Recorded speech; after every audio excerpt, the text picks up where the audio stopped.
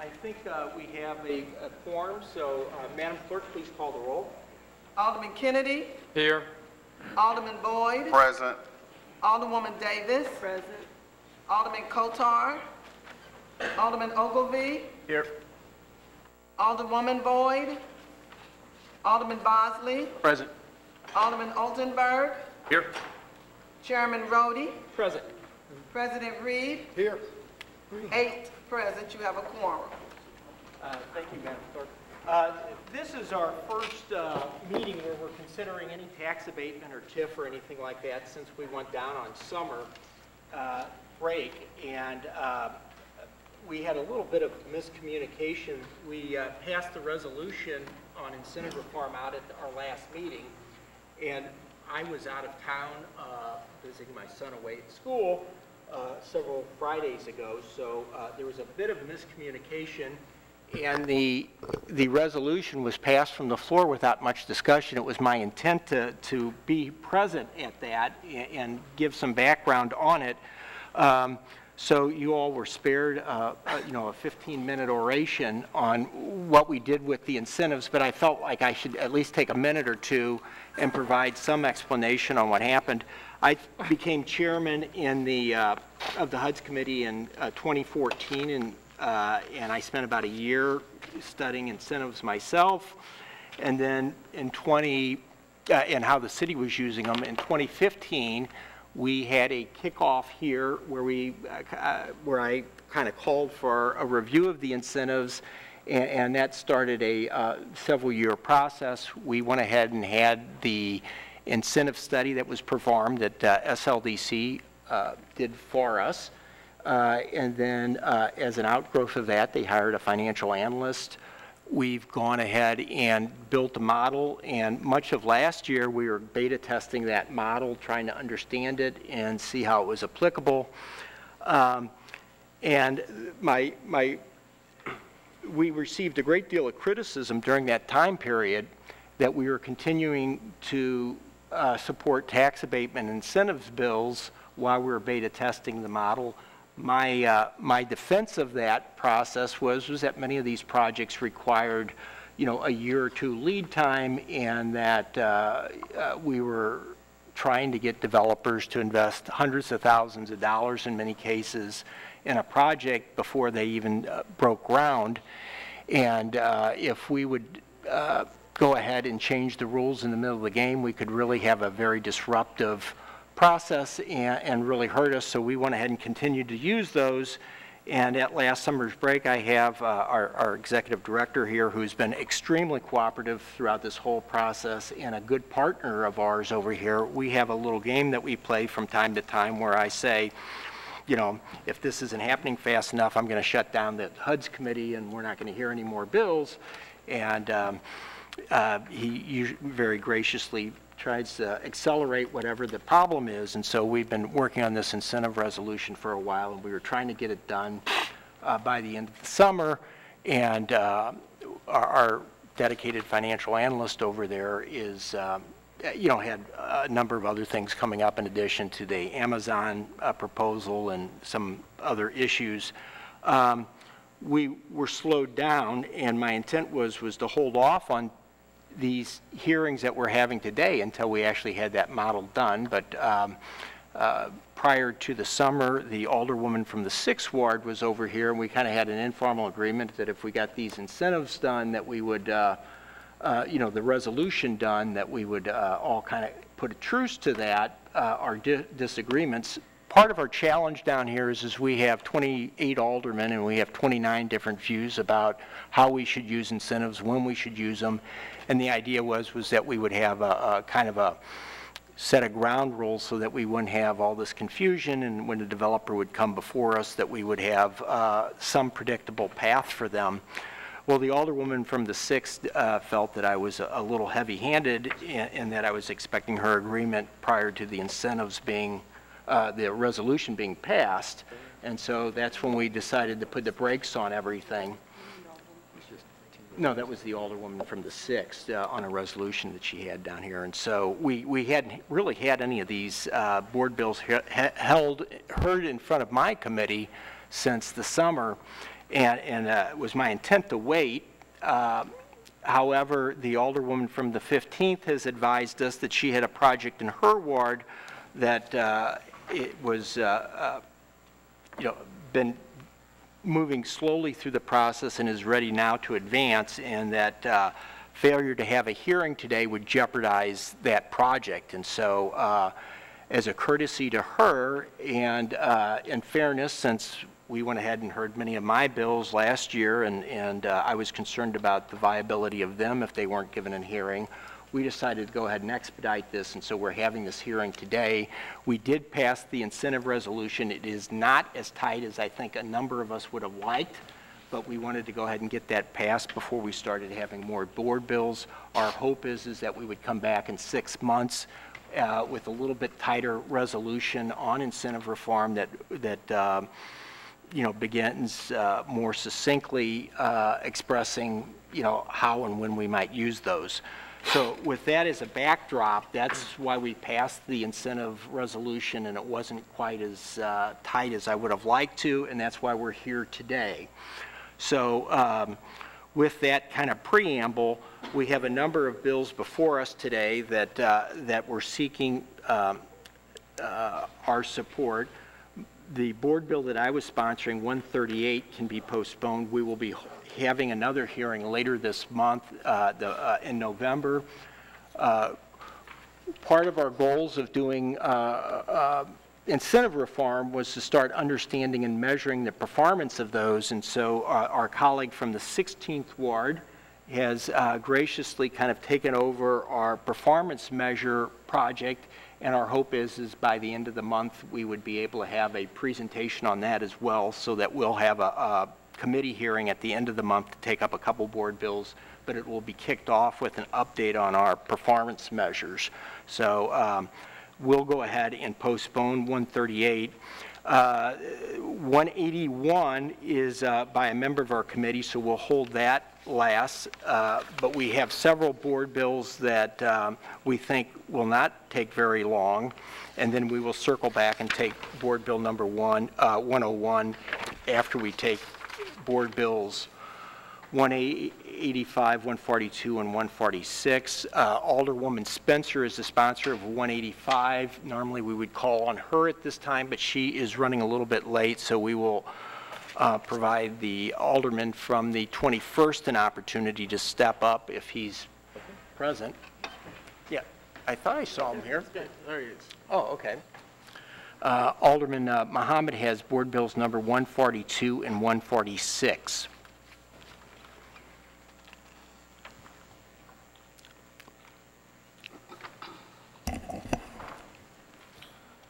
Thank you, Mr. Chairman and members of the committee. Board Bill 142 and 146 are just redevelopment plans in North St. Louis. Board Bill 142 is a 10-year tax abatement for one of my most poverty-stricken blocks in a ward. That's the 4400 block of Red Bud Avenue. Along that block, 4 houses are actually residential. The rest are LRA or just vacant and condemned property. So we are trying to make that area more attractive to developers and more attractive to contractors to come in and do something with. Board Bill 146 is a redevelopment plan on Natural Bridge Avenue. Alderman, I'm sorry, I know you're kind of new at this. We usually take them one at a time. So what we'll do is if we can talk. I'm ready to move here. Yeah, we'll take care of 142 first. Sure. Do you have some specific information about that then? What do you want to know exactly, Alderman? Usually they have specific like a question? Yeah, 142. usually they have pictures or photographs or a little description for us. Oh, I to thought hand you had out. a copy of it already.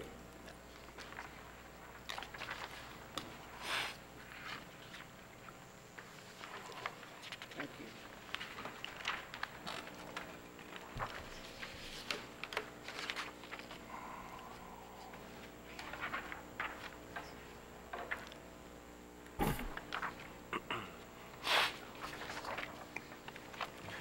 Now, the reason this is before our committee is some of these buildings are occupied. Is that correct? Yes. Yes, Mr. Chairman. And in anticipation, some of the other committee members' questions, is there any eminent domain in this board bill at all, or? No. Okay. Do you have anything you'd like to add before we go through the committee and provide them a chance to ask questions? No, sir. No, okay. No further comment. Alderman, do you have you got my cheat, our list here. Alderman Kennedy, you have any questions? No questions. Alderman Boyd, any questions? Sure. Is there a developer at this time? No, sir. I'm trying to make it more attractive for a developer. I'm pretty sure, as you already know, Alderman, it's pretty hard to bring a developer into North City. No further questions. Alderwoman Davis. I don't have any questions, but I shall say to you that I know this area well, and it's a good place to concentrate first. I think that could bring a lot of attention and hopefully encourage some other people to come in and invest. That's my only comment,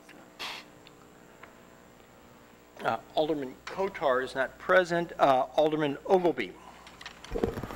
Thanks, Mr. Chairman. So this is a little different than bills we typically see because there's no developer and it's an area, it authorizes tax abatement for this area, but we don't know for what potential projects, correct?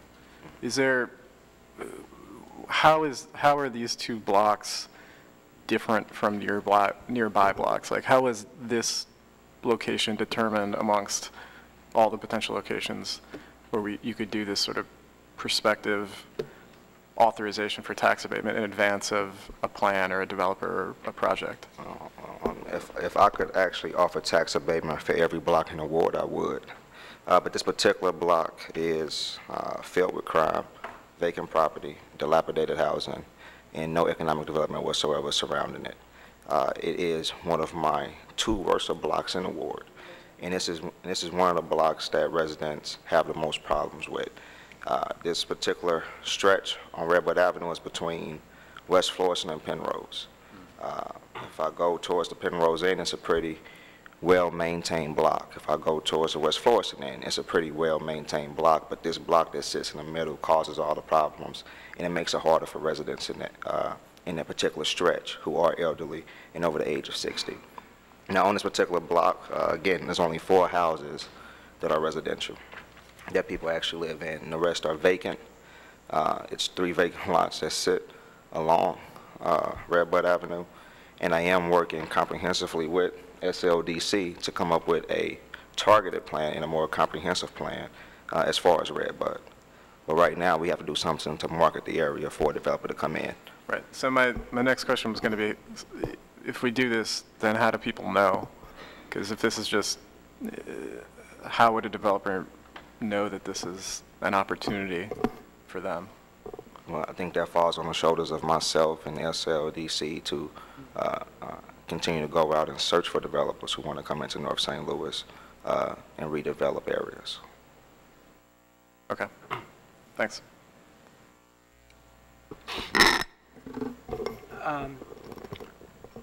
Alderwoman Boyd is not present.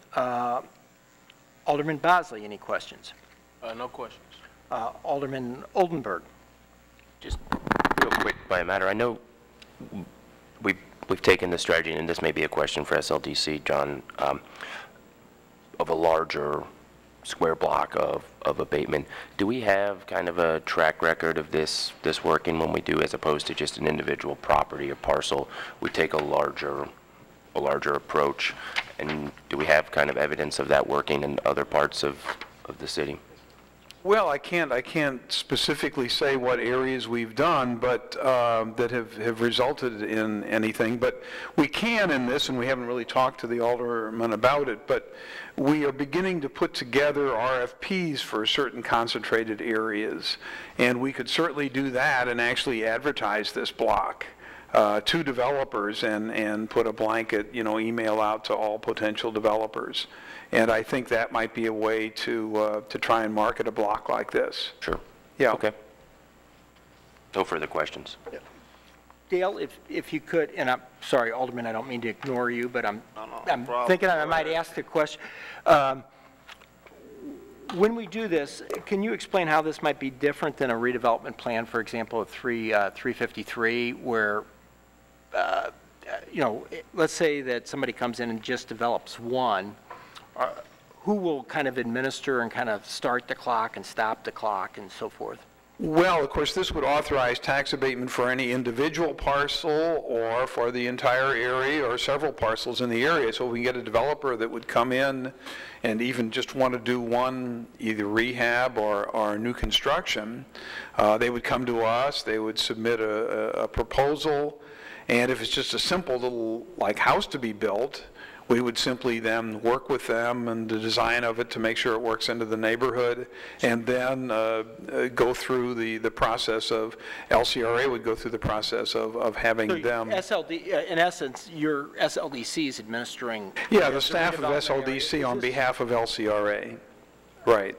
Okay, so you would sign parcel development agreements as opposed to a 353 master developer would? Right, or if there was someone wants to come in and do the whole block, then we would enter into a redevelopment agreement with them for the entire block or a large portion of the block. You remember we have that sort of $1 million threshold, so if someone's doing small projects, building 3 houses at $200,000 each, we wouldn't go through the process necessarily of signing a redevelopment agreement, but if someone wanted to come in and build a number of houses, then we would go through the process of a redevelopment agreement and move ahead with it. But either way, whether it's an individual project or a more massive project, this would authorize us to implement a 10-year tax abatement for the various houses that might get developed. In essence, the big advantage is it would streamline it so that if something... Right, it's ready to go. Yep. It's ready to go. And as we talked about before, we could put out an RFP and we might get some result of that. Great. Okay. Thank you, Dale. May I say? Yeah, sure. Yeah, Alderman Kennedy? Yeah, this kind of approach it is not uncommon.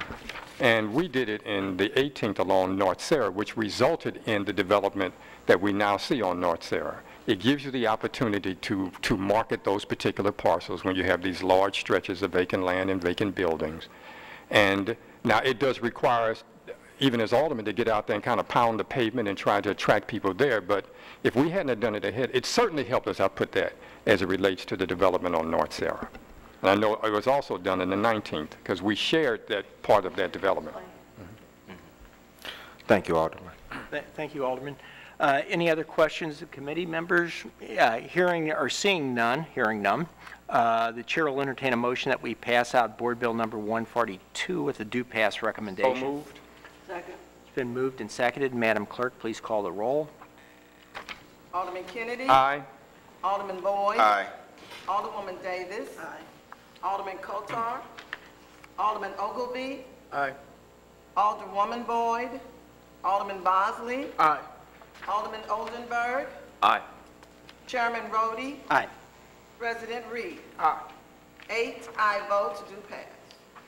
I apologize. I didn't realize our president was joining us today. I didn't see you back there, Mr. President. Alderman, you're recognized to proceed on Board Bill number 146.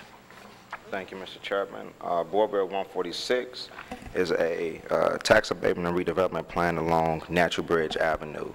This stretches between 3 different neighborhoods in our city, Penrose, O'Fallon, and Greaterville, pretty much from Fair Avenue to Shreve Avenue. And it's just offering 15-year tax abatement and just trying to market the area for developers to come in and develop as well. Do you have a cheat sheet on that as well, I Alderman? do.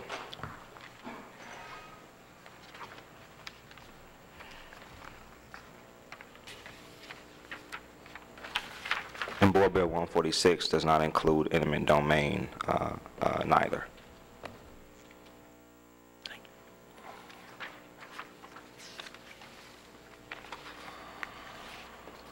Thank you.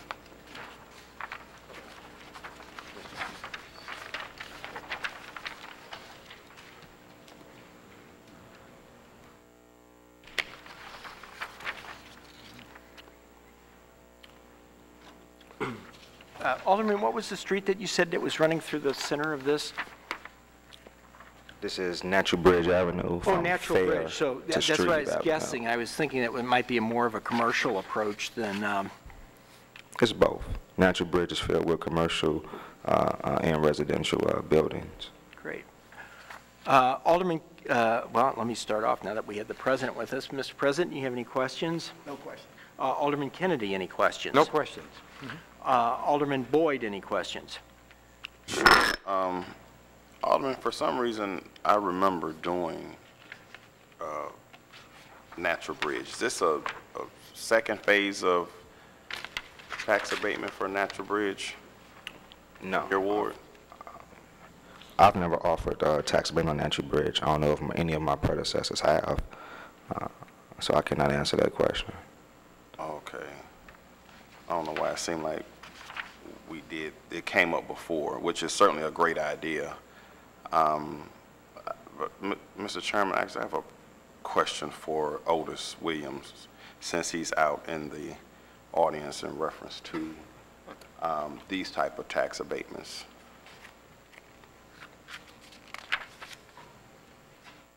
Good morning. Good morning. Otis, go ahead and tell everybody who you are just to... Otis Williams, SLDC. Okay, Otis, when we do these tax bill abatements as aldermen, and this is probably one of the most proactive tax abatement legislations when it covers a larger geography, which gives greater opportunities for development versus the scattered site in our neighborhoods, which we typically do when there's a developer just want to do one house here or a couple houses there. How is SLDC helping us market these opportunities? And I bring that up because I did this with Arlington Grove, phase 2, pretty much a couple years or so ago. Is there a mechanism or process in place? Is it out on the website for developers? Is that something that we need to actively have conversation with you guys about? Do we have a system in place where it's promoted? I mean, how do we really get these opportunities moving?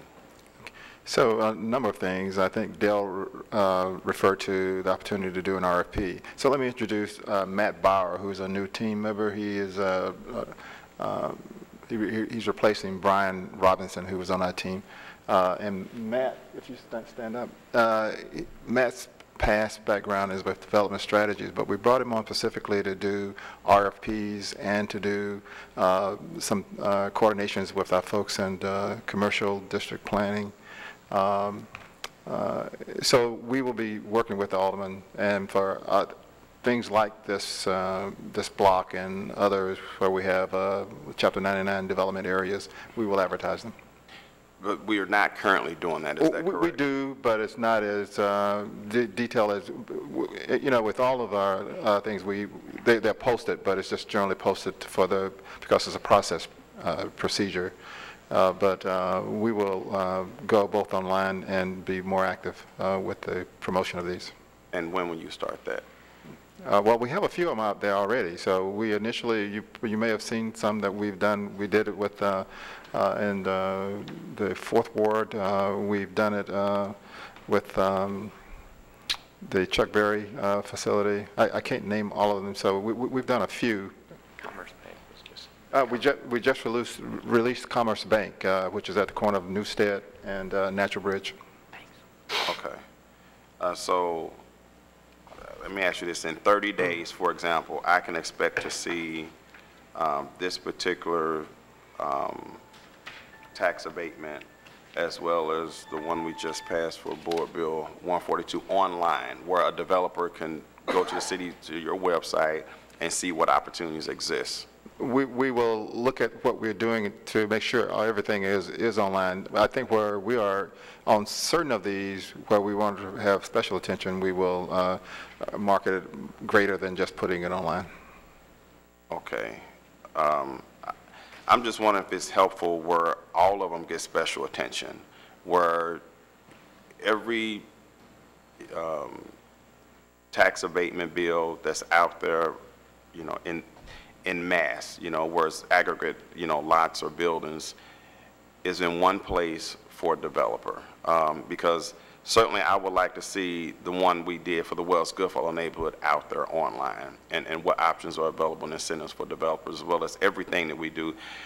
It's something I've been talking about for quite some time, as far as, you know, in North St. Louis specifically, that we have to have a concerted effort to make sure that we're pushing developers in these opportunity areas. I don't think we've done a great job in the past because we're always reactive and we're understaffed. But it's just time that we really accelerate our marketing of these opportunities to really give our struggling neighborhoods a chance to succeed.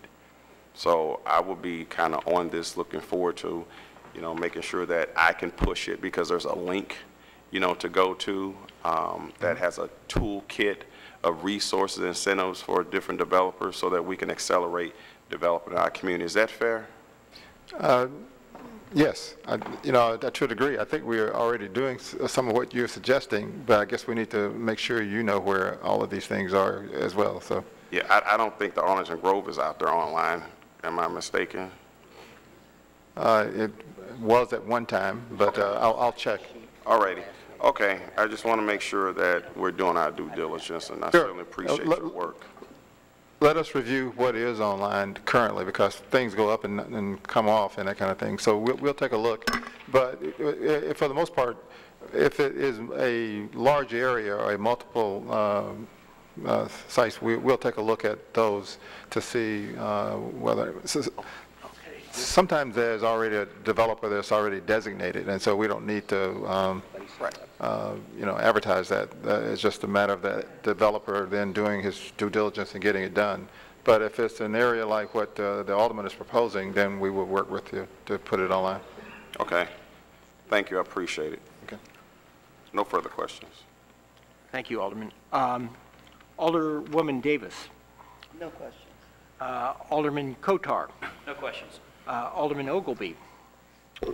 Thanks. I think I would just add for clarification, these bills don't actually abate anyone's taxes as is, of course. What these do is say the abatement potential is out there, and it's easier to get than it would be otherwise because the area already has the blight designation. So then all you have to do is go to SLDC and prove that you have done a project with enough investment, and then your parcel can freeze its property taxes. We're not just saying this whole stretch today has frozen property taxes. I think that might not be, just want to make that clear to anybody that might be listening, the distinction there. So, Yeah, thank you. That's correct, Alderman. Thank you. Development areas like that.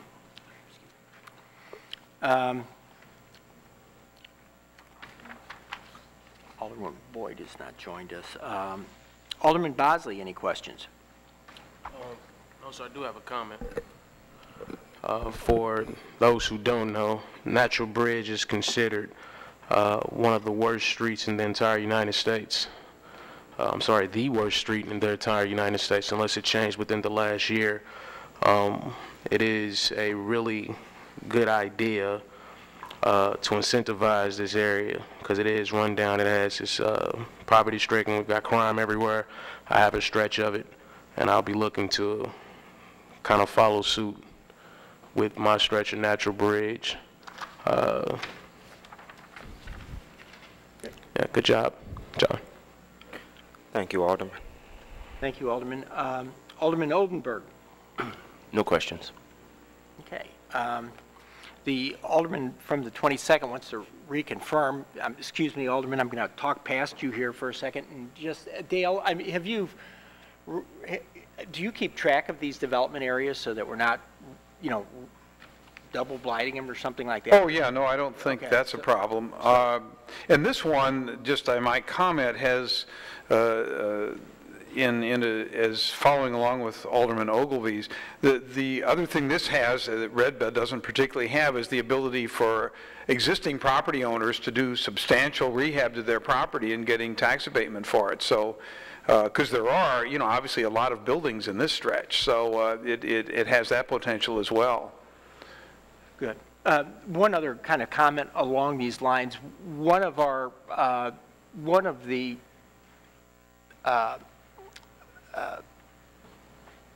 comments that was made very frequently while we were studying incentive reform was the idea of beginning to expand development throughout the city. And while all of that's not going to be accomplished with incentive reform alone, there are other components of it. And I think particularly for this stretch of Natural Bridge, an element of that will be the kind of repurposing of the commercial district program. So the commercial district program previously was active in all 28 wards. I don't think they've quite rolled out what the plan is, but the thought would be is that instead of being active in 28 wards, we would kind of focus or concentrate those resources into some of the more distressed commercial strips that are outside the central corridor. So that would be hopefully a program that could be paired with this to go ahead and create some visibility for it. So if there are no other questions or comments on this board bill, which is 146, the chair will entertain a motion for due pass recommendation. So moved. Second.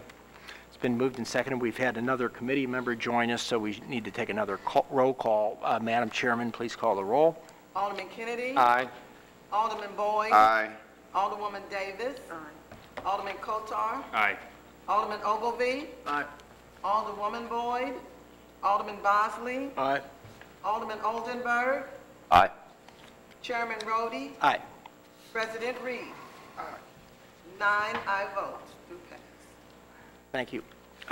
Okay, the Alderwoman from the 20th has joined us. Board Bill number 185. Alderwoman. Thank you, Mr. Chairman, members of the HUD's committee. I'm here today to discuss Board Bill 185, which is a simple tax abatement for 3420 California in the lovely Graveway Park neighborhood. And I have some handouts here to pass around. And I presume this is an occupied project as well? It is. It was not occupied when the tax abatement process started. Johnny Brower has done a few properties in our neighborhood. He was the developer. There was some sort of miscommunication last year with some staffing changes at SLDC that ended up erroneously putting this on the back burner. And so here we are a year later making sure that this gets done for the homeowner, who, by the way, is in the room today. So this is, again, an area, Graveway Park, which continues to have significant challenges, but is coming along quite nicely. This particular property is just a block off of, on this first block off of Cherokee Street at California and Cherokee. And so it's a pretty simple 10-year tax abatement.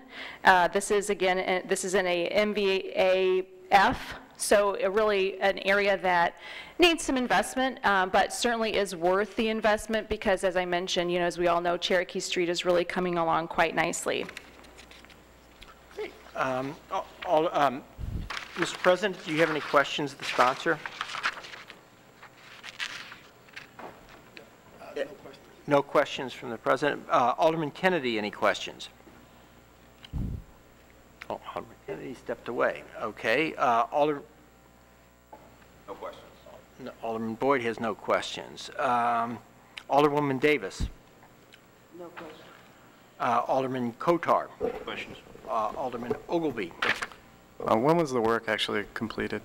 The work was completed last year, sometime after the tax abatement process started. Again, there was a staffing error at SLDC, somebody who's no longer with us, but that sort of put it on the back burner, but it was sort of an oversight. I don't know if Dale wants to speak on that. It was first brought to the application came in the spring of 2016, and it was put on the LCRA agenda June of 2016. At that time, our employee asked for it to be tabled. And after that, it's very unclear what happened after that, and I'm not quite sure why it was tabled, but it was, and obviously the project continued.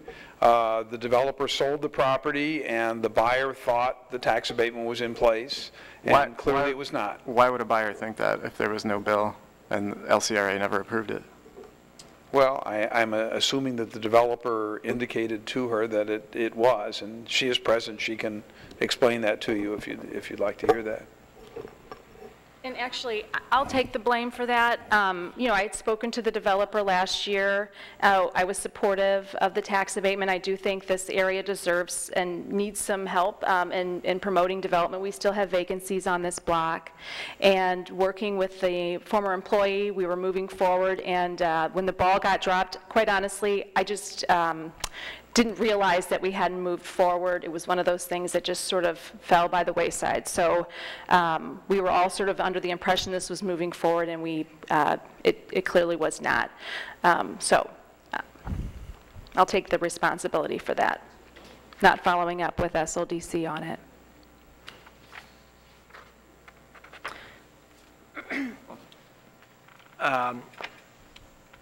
Alderwoman Boyd is not present. Alderman Bosley, any questions? No, sir. Alderman Oldenburg. No questions. Okay, we do have a speaker signed up for this board bill, Kelly Hayes. Hi. I'm the homeowner. When I bought the property, I was told I had an abatement. So I started calling and saying, where is this abatement? I kept getting the runaround. I have all my notes. And somebody told me, and I think his name is Michael, to call after the first of the year, which I did, and I got a hold of Dale eventually. And so that's why I'm here. I made a big investment in the neighborhood financially. Sorry, I'm nervous. And I just felt like, you know, I could have bought anywhere in the city. I'm from Fenton. We were in Rockwood School District, and I'm like, we were down here all the time, so I just decided to buy. But, you know, I mean, I think I should have the abatement at this point. Sorry, I'm so nervous. Can I ask who the developer was? Noble Restoration, Bauer was the last name. Johnny Brower, he's done a handful of projects in the South Side area. So are we going to blacklist him for applying for future tax abatements because he lied to a buyer when he sold the property to her? I have the form at home, and it shows, and it's got the abatement and check mark on it. So right. I will be. I don't think just you didn't do anything wrong. I'm right. not. I'm saying, are there no consequences for a developer that lies to a buyer and says there's tax abatement when there's not? I will follow up with this and make sure that this doesn't happen again. You know, Mr. Brower has been investing in the community for over a decade, and then, you know, starting at a time when it was really a challenge, a chilling challenge. So I can really appreciate some of the work he's done, but I'll be happy to follow up and make sure this doesn't happen again.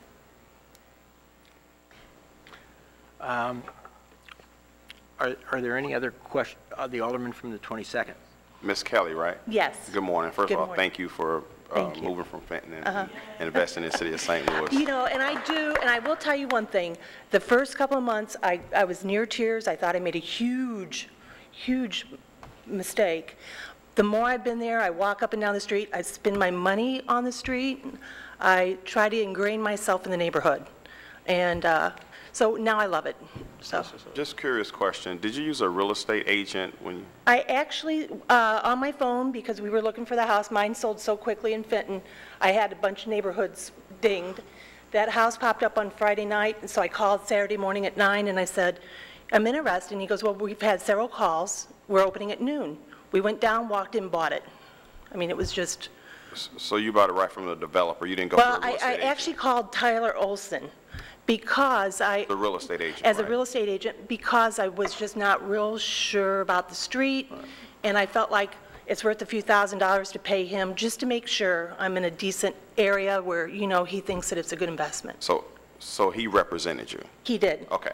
The reason I'm asking that, because I'm just trying to close the loop on, you know, where we fall short and how we can do better.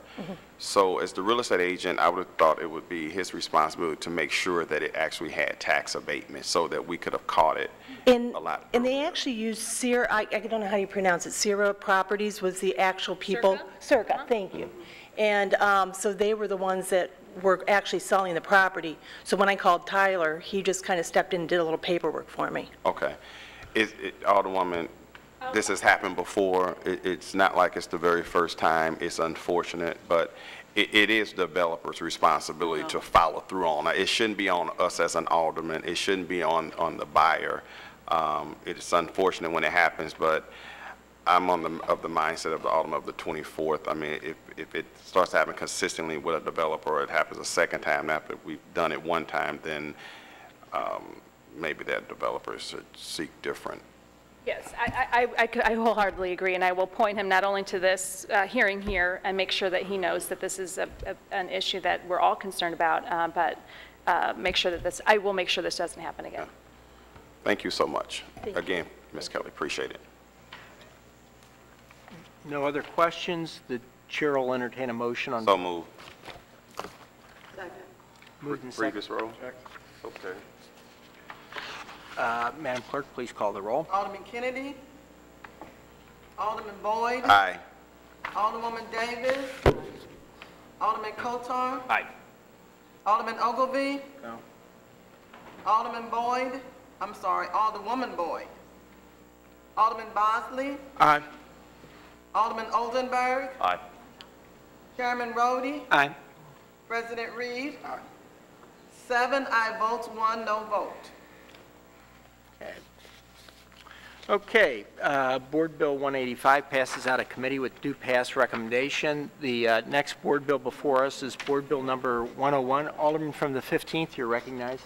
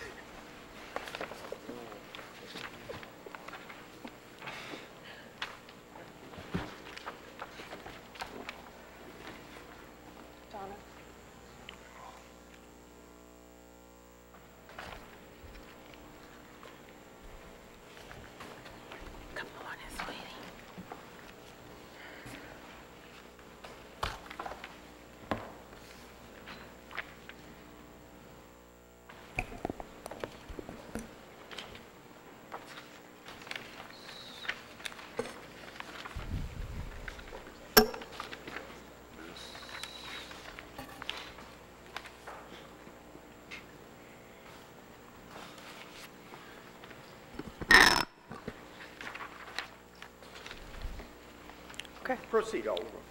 Thank you, Mr. Chairman and members of the board for coming out this morning. Board Bill 101 is basically a 26-unit mixed-use apartment building for Morganford, which is a I would say up-and-coming business district for our area. It's not South Grand yet, but our hope is someday it will be. How did we get to this project? About 3 years ago, we started something with the help of our Community Development Corporation to create a neighborhood framework and visioning plan. And basically this plan for us outlined what development should look like for our community. We did a number of public engagement sessions over about a year period, got feedback from nearly 1,000 residents, and put that into a plan that that really laid out what folks were looking for.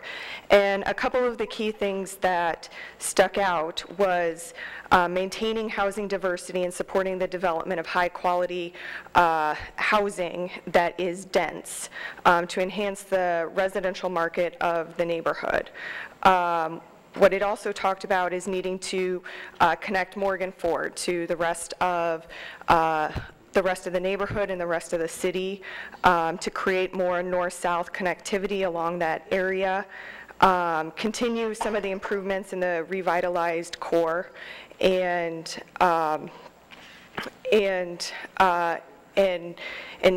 implement housing models to combat some of the de-densification that was happening in our neighborhood. So we don't have a very high vacancy rate. What we have had over the last 5 years is a loss of 354 rental units because of conversions from single-family home, from 2-family flats or 4 families into single families. And so we've lost both affordable housing and market rate housing over the last 5 years. Because of all of those conversions. And we're seeing those continue, and so now we're at this point as a community to figure out, okay, well, how do we, if we want a diversity of housing, how do we support housing in a way that creates both, that allows for rental housing to continue in our neighborhood when we are having so many of these conversions. So about a year ago, Rob Maltby came to myself and our neighborhood organizations and our business district and said, I'm interested in this car wash site. We've had a lot of problems with the car wash over the years. We've had people who have overdosed in the vestibules. We have had chronic problems with illegal dumping. We've had an absentee landlord for the car wash that pretty much does not pick up calls and doesn't really respond to city requests or city fines to take care of the property. And a lot of folks are pretty frustrated over that. So when he came to us and asked us, about this type of project, basically what we said is, okay, well, let's first look at this compared to the plan that our community had put together to see, does this fit within it? And we recognized that it checked off a lot of boxes. But the concern that a lot of folks had was with the abatement and if they would need an abatement. And at the time when the developer came to us, he was trying to do the project without any kind of tax incentive. But once he started trying to get financing, what he found is he couldn't get financing and was turned down from several banks. And we're at a place right now where he cannot close on a loan in order to move this project forward unless there is an abatement approved on it. And so when we had the initial conversations with our development organization, with our business association, with our neighborhood leaders, basically what they said is, okay, if you end up needing an abatement, then what we want to require from you as a community is something called a community benefit agreement. And that's not something that's specifically tied to this bill, but it was something that our community demanded in order to support this project. And so they went through a pretty substantial process. And I will say that Rob has been a tremendous sport through a lot of this and getting a lot of heat thrown at him, having a lot of constituents that have a ton of questions, and he has been really quite amazing in answering that. And so through the end of that process, ended up reaching an agreement that both the business district agreed with and our neighborhood association agreed with. And I will pass out, I have those letters of support.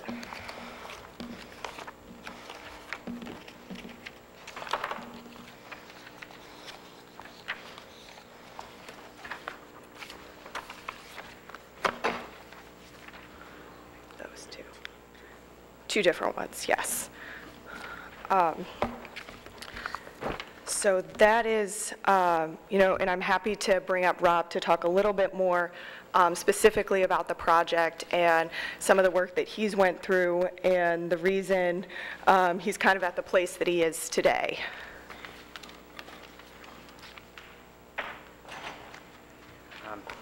Thank you, Chairman and members of the committee. I do have some handouts here for the project renderings themselves. So for me, this project has been a really interesting one to work on. I've actually lived in the 15th Ward for the last 7 years myself, and moved there primarily, as funny as it sounds, to be close to the Amsterdam Tavern so I could get up on Saturday and Sunday morning and watch soccer as a transplant from London. So I've been somewhat invested in the neighborhood, watching soccer at Amsterdam for a number of years now. And that car wash being directly across the street has always been something that has caught my eye as sort of a very underutilized site in the neighborhood that could provide higher density for residential for residents living in the neighborhood, based on what Megan has alluded to briefly, but also a place that could help kind of promote continued business growth within the neighborhood from linear commercial street front development.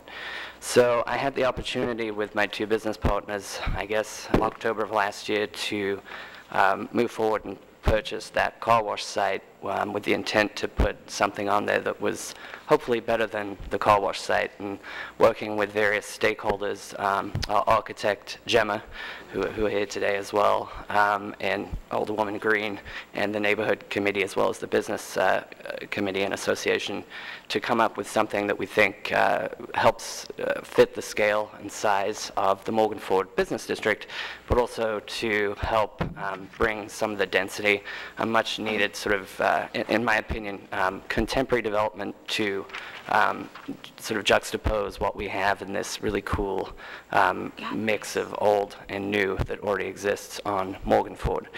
As a resident of the neighborhood, you know, I'm certainly invested in how this project develops, and you know, as someone that lives there and someone that walks up to Morganford a lot, to see this district kind of grow and thrive is something that I think is something I'm very passionate about. I was fortunate enough to grow up in a city that had development happening so rampantly and sort of unchecked that just walkable neighborhoods, people on the street and businesses was something that was just sort of a given and an axiom of me growing up. And then to come to St. Louis and to have this potential in a neighborhood that has been unrealized has been really exciting for me as someone that could have never, ever, ever, ever in a million years done a project like this in London.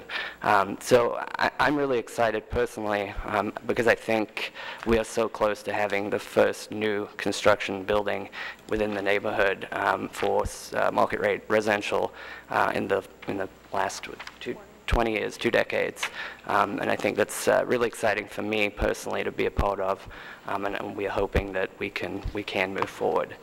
We are very close to hopefully moving forward pending the next few meetings, and we've had numerous conversations with banks. I think we're on our 4th bank, and the challenge we did have was just getting the return on investment, not only on the debt side from the bank, but also for our equity partners. Unfortunately, I am not of the means to support and finance this project myself, but we do have to incentivize others to invest in this project, and so far, based on our pro forma projections inclusive of a tax abatement, we have been able to secure pending an abatement the equity and the debt components that has taken a little bit longer, obviously, with all the concurrent meetings that we've had to move forward. Robert, welcome to St. Louis. My son is actually in London, attending the London School of Economics now, is living near Paddington Station, so I get weekly updates on the exciting and vibrant street life in London as he walks to, I don't know which station it is, but he takes the tube every day to the LSE. Could you tell us a little bit, how long have you been working on the project and how much you've invested in it? So we've been working on the project sort of since its inclination, since I believe I reached out to Megan of October of last year, and that was our first meeting when we had the opportunity to buy the land itself. We closed on the property in February, and then we started to really sort of ramp up what are we going to do with the site and who would be a really good team to put in place. So we reached out to John Mueller and John McKee at Gemma Architects in Midtown, trying to keep as much of our business city-based as possible. So a number of our design firms have been located within the city too. And then we started to meet with various stakeholders, with the neighborhood association, with the business association. I believe Bill is here representing presenting them today, and then also Megan herself to try and figure out what the highest and best use of the site was. So as a resident of the neighborhood, I had no intention of doing this project without community involvement and community stakeholders having a say. I do believe that it's sort of paramount to get a project done that benefits everyone in the neighborhood, and we have had a somewhat of a perhaps drawn out process on this, but it was honestly because I was open to doing that as well, as someone that has seen some developments in the city sort of go unchecked in the past. So you've spent about a year on this at this point. Yes. I presume that you've got quite a bit of expenditure in your pre-development costs? Yes, absolutely. So I don't have a total number, but it's well over 6 figures right now. So pending an abatement, obviously we will be able to pay for our professional, we'll close on financing and start moving forward, but paying for those upfront professional services, so the structural and civil design work, the architecture, the legal fees, et cetera, to move forward, and notwithstanding a large sum of money, which we've currently been paying out of pocket. Usually at this point we ask the Mr. Ferry from SLDC to step up and go through the financials with us, and then we can start going through the committee at that point. Then, Mr. Ferry. Good morning, members of the board and the committee. Yes, so I believe you guys have the latest version that was handed out. We had it wasn't updated recently, but the copy that was mailed out was an old one. So hopefully you guys have the, Dale, is it in here? Yeah, they do. Okay. So I'm just going to start on the first page here. This is the latest version of the, well, actually it's not the latest version, because we've changed the scoring on the stars to decimals because the fractions were confusing, but this still has the fractions on the second page. But anyway, we'll just start with the narrative here. So obviously it's stuff that's already been said. This is a 26-unit residential building with about 6,400 square feet of retail. It'll provide 6 full-time and 13 part-time jobs. That's the anticipated number. About 13 of those are considered entry level. You see the average salary for each of those job types. Full-time is just under $44,000, and the part-time jobs are $13,500. It's MVA Class D and the neighborhood commercial strategic land use area. The 10-year tax abatement is valued at $634,000 and change over 10 years. Total project cost is about $6.6 million. Net revenue to the city over the first 10 years, full years of the project life, is $261,000. New revenue to the school district is about $14,500. So I have a totally different version. Okay. So the one that was handed out should be... I thought this is the one that was just handed out. Why are the numbers that you're reading different from the numbers on the actual financial incentive report? Which one are you looking at? Which number? Here, you want to... Impact. So this is impact. Too much paint.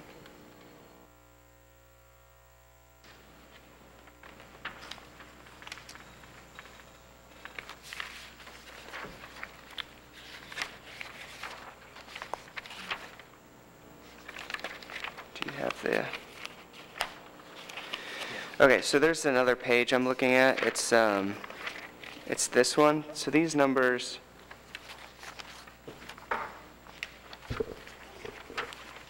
Mr. Chairman, to be clear, are we supposed to be looking at the version that is included in this packet that starts with this front page, Board Bill 101? I'm not sure. Why don't Because we... I've got multiple versions of this. Okay.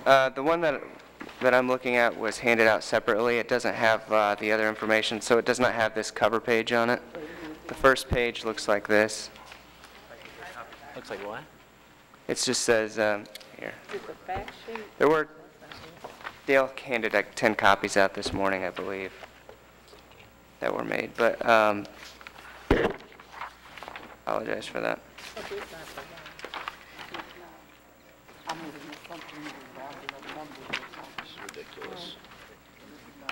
I mean, I've got the versions from the packet here that wildly differ from. I don't know which one of these, and then I got an email Yeah, printed by right, and myself, that's what so I they don't know all which should one I'm have. looking at. I'm not sure. I have to admit, I was kind of zoning out for a second, so. Can you show him? Can you show him that page that I was reading from? He was looking at the valued at 634. Okay. Zach is doing it. Okay, so, And it's page, there's no page number, but it's in that packet. It says 101, Board Bill 101 on it. okay, so this was passed out just moments ago? Also, yes, it's right here. And he's inside there on Because this these page. these are the numbers he was reading. Yeah. Okay, he's just rounding them up. He was rounding them up. He did this. But I was saying, this and what is on the other side don't seem to be This is the packet, it says 101. 261. And he's rounding up the numbers, but it's just right here, what he was reading. That's inside the packet. There, no. There it is, right there. Okay. Thank you.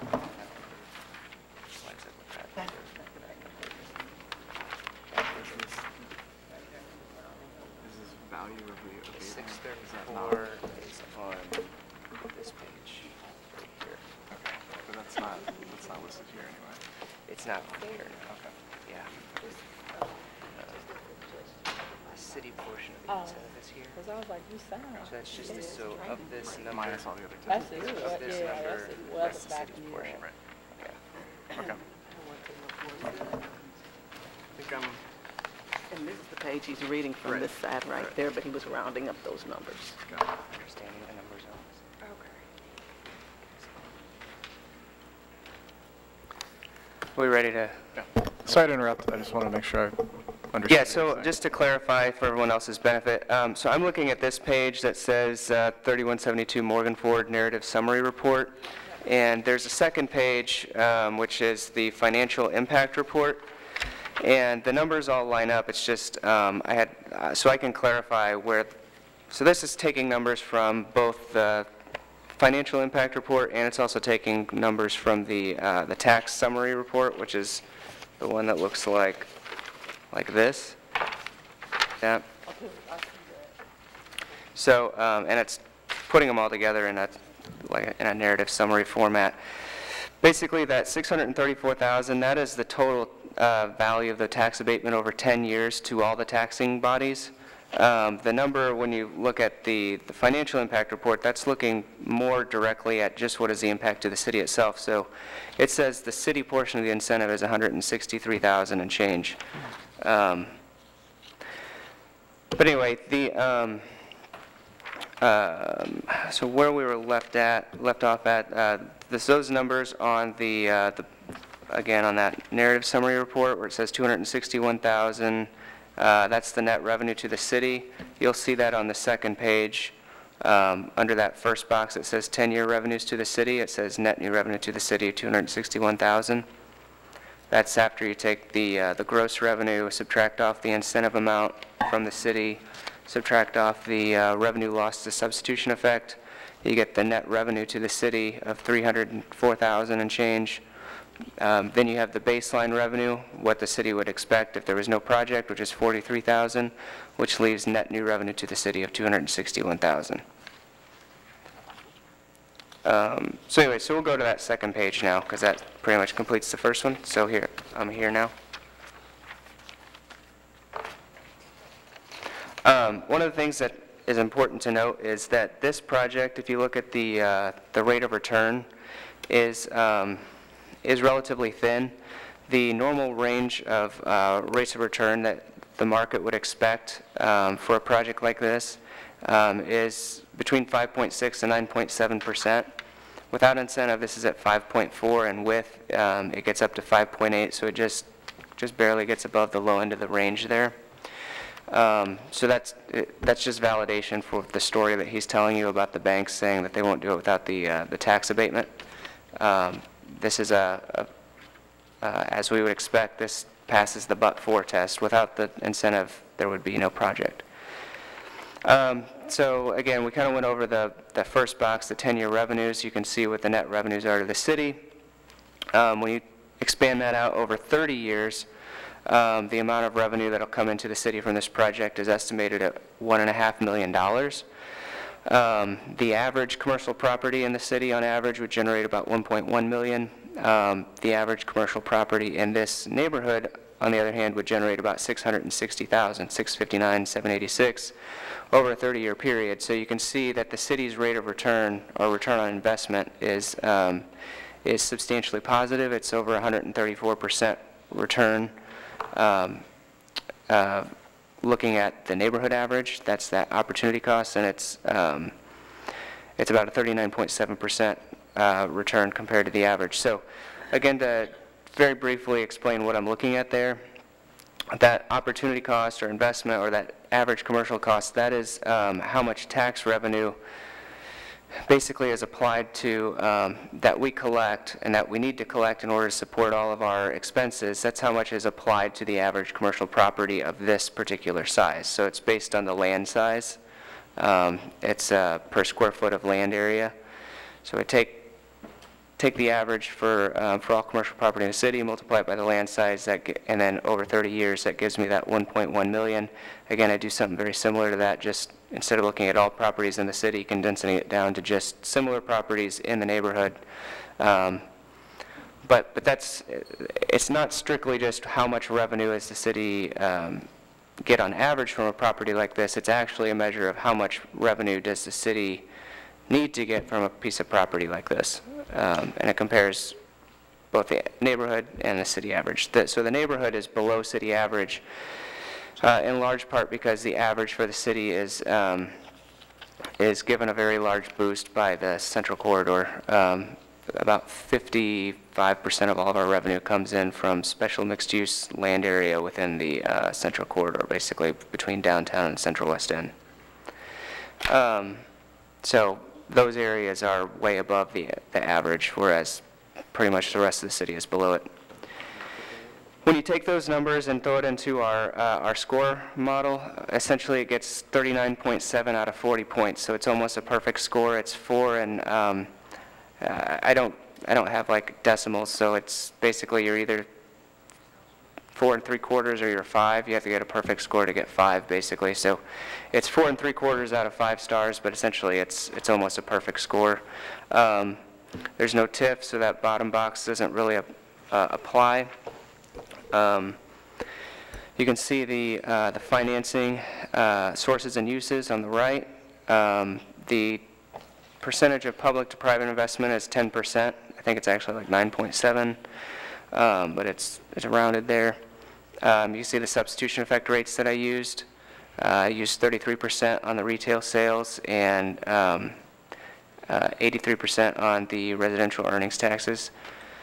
And then finally, there's the break-even year. Basically what I do is I look at the cost the city will incur for maintaining a piece of property like this, and compared to how much revenue is going to come in. Essentially the property, even with the tax abatement, will be generating enough revenue from basically the very first year to be financially viable or sustainable to the city. So it's a good project to the city financially. The last page of the report, well, second to last page of the report is just this graph. It just simply, do you have the graph? I think it was included. It just simply shows the revenues. So that yellow column, the yellow bars, are the gross revenue per year coming from the project to the city. The green is the incentive value, and then the blue is what's left over. And then it compares, if you can see that top line that goes all the way across the page from left to right, that is sort of the line in the sand, if you will, of how much we need this property to generate according to our estimates. And then the last page is the fiscal impact of tax abatement. So this is to all the taxing entities. It just shows the the nominal abatement value. In the first year, the average annual abatement value, or no, take that back. It's the nominal abatement value over the entire life. It's the average annual abatement value over the first 5 years. And then it's the revenue collected during the abatement period to each of the taxing districts. So you can see that information there. So this project's going to generate about $90,000 to the school district, for example, over that time period. The reason that's different from before is because the other one is looking at net new and subtracts out substitution and everything else. This is just a nominal number. But that's it for the report. If you guys have any questions, I'm be happy to try and answer them. Well, we kind of go in order here and see. We have people who have signed up to speak, and we will provide an opportunity of everyone to do that who's here. We have, it looks like, about 6 or 7 or 8 speakers perhaps.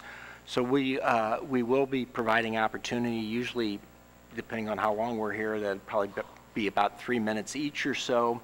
But prior to doing that, just so that the committee members have a clear understanding of the project, we like to go through and provide them an opportunity to ask questions. And so at this point, Mr. President. I just have one question now. So when was the building acquired? When was the property acquired? We acquired the building in, I believe it was February of 2017.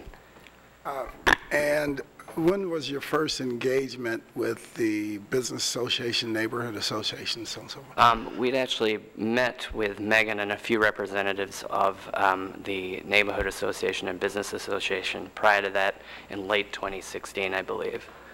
It was December of 2016. Same when you were purchasing it? Correct, yep. Okay. And I don't believe at that time we actually had it under contract. I think we were still negotiating. No further questions right now, but I do have some later. Thank you, Mr. President. Alderman Kennedy stepped out. Alderman Boyd. Sure, thank you, Mr. Chairman. Good morning. This looks like a pretty high-end endeavor. So it's a great-looking project. Curious question, just kind of, I don't know the area as well, if it was the Alderman, of course, but when I Googled it, it looked like the buildings around it are pretty much 2-story buildings. So it's a mix on Morganford. It's a mixture of 2- and 3-story. It is 3? Yes. Okay. There's a building on the corner opposite our site that is 3 stories. And so working with the architects to design this building, we try to replicate sort of undulating massing of the buildings along the street, going no higher than 3 stories. Yeah, it's a beautiful building, and from the inside projected pictures, it really looks nice. What stuck out for me as far as rent, so $1,000 for a 1-bedroom, 683 square feet, is that right, $1,050 so projected? I believe our average rents per square foot are hovering right around $1.55 and a little bit lower. We have been working with our architects, and we've sort of shrunk some of the interior non-rentable space to increase some of the square footages of the units. So the 2 bedrooms will be about 990 square feet, and our smallest 1 bedrooms will be about 600 square feet, with some other 1 bedrooms being closer to 750 to 800 square feet, depending on where you are in the building. We've had a lot of pushback on rents per square foot in doing this process and working with community stakeholders like the Neighborhood Association, the Business Association, and Alderwoman Green. Through the CBA process, we are in agreement to provide some funding back, assuming we're moving forward with the project and the abatement, that should help leverage a nonprofit development organization to contribute funding to purchase and hopefully retain a similar number of affordable units within the 15th Ward to offset the 26 market rate units that we will be providing to. So your rents are going from yeah. basically 1,050 up to 1,500? We do have some units, yes, in the building that will be about 800, 850 based on the square footages. And some that'll be 1,500? Right, for the 2 bedrooms. And every unit that we have has exterior balcony space, regardless of where you are in the building. That was one of the challenges we had with a very sort of rectangular site, is how do you make it look cool and have exterior space without having some units offer better amenities for the same cost.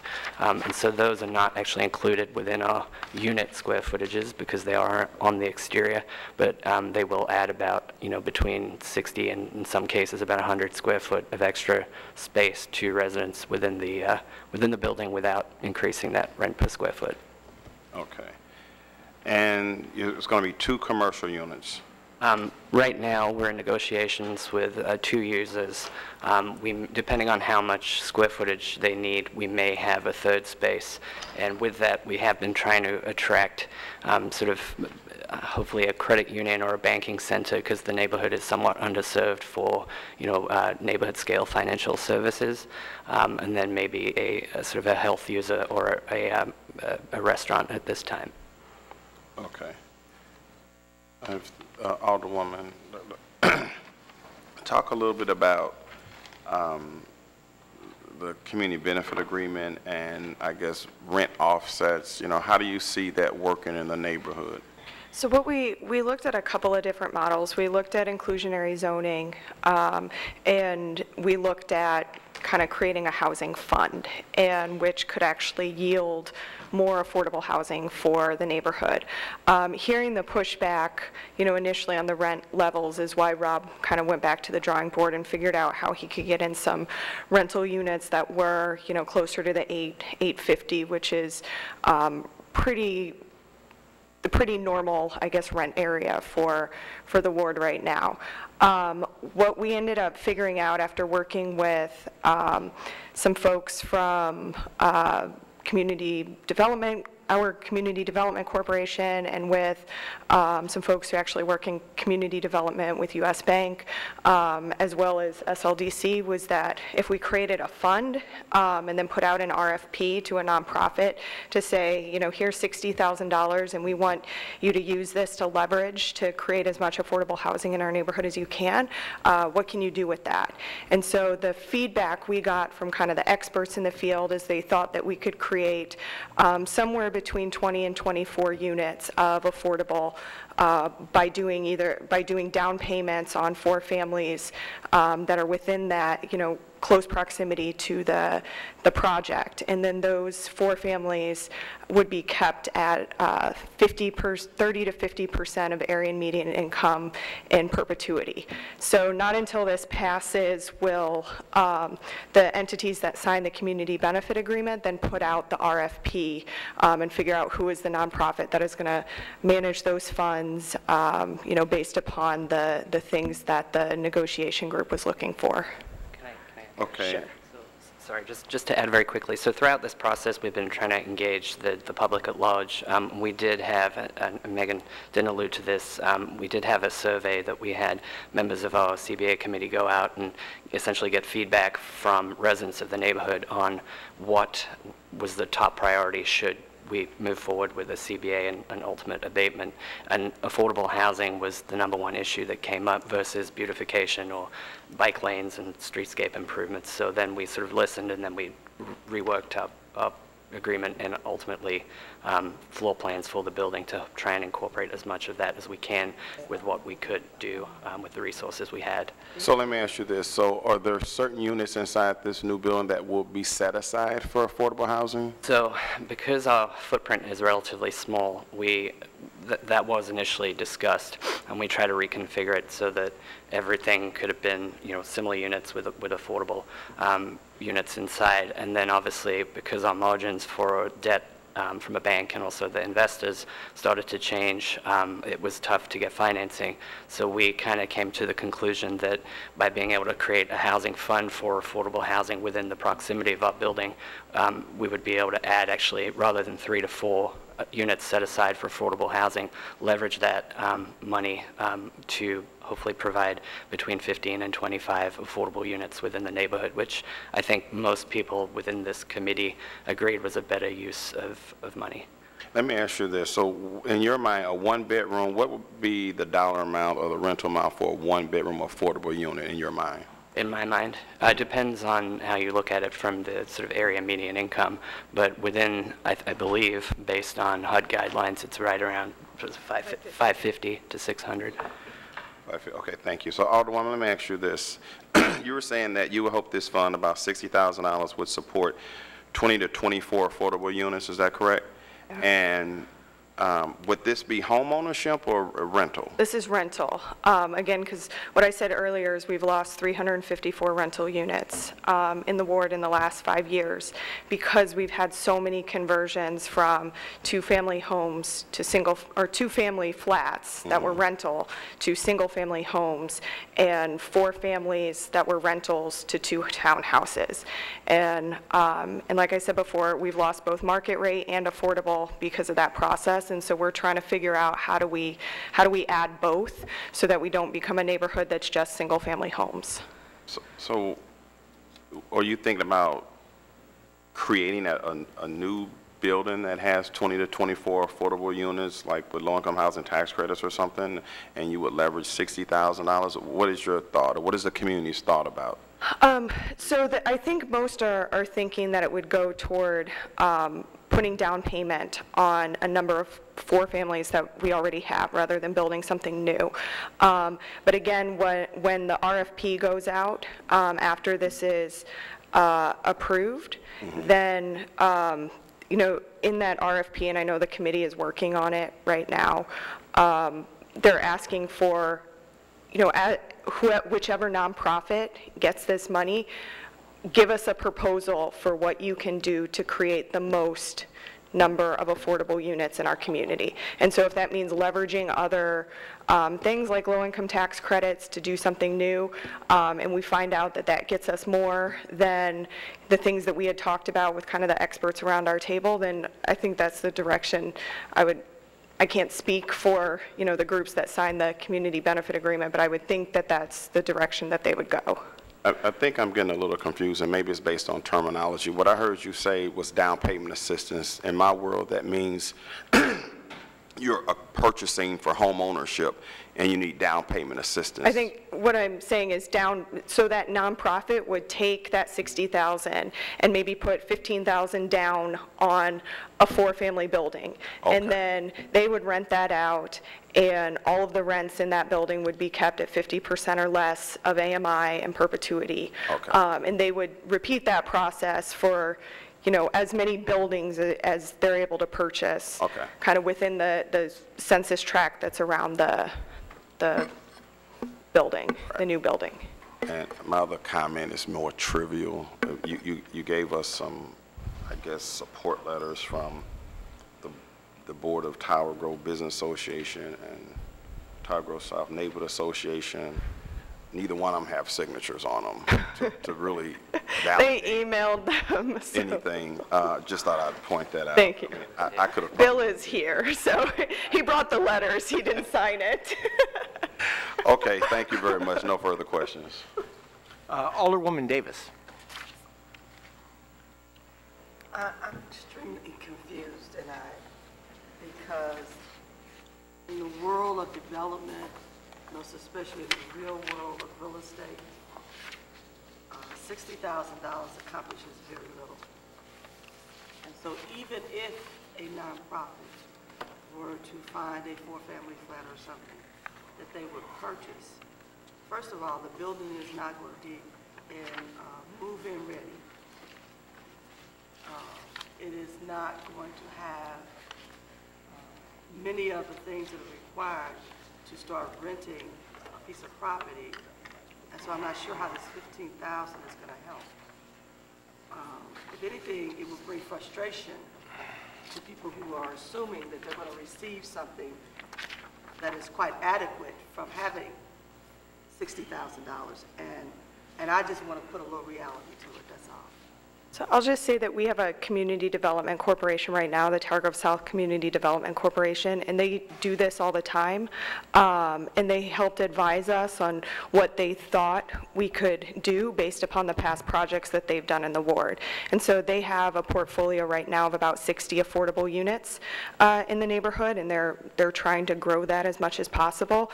And the numbers we got that said, you know, we probably need $15,000 to put down is a good down payment for them to be, for an organization like them, to be able to purchase these properties and then do, you know, some of the you know, upkeep, some of the maintenance work or whatever needs to happen on them. They've assured us that they think that's an adequate number to be able to do the work based upon past projects in our ward. Is a representative from that organization here? No, not today. I would really like to hear directly from them, because it is extremely difficult. And even though they have 60 units, I would really like to hear a little bit more about their process, because that's interesting that they believe that they can bring a total of 24 units or more to bear with $60,000.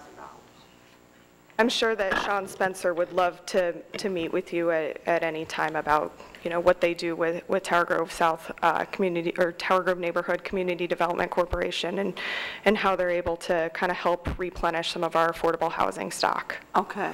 And then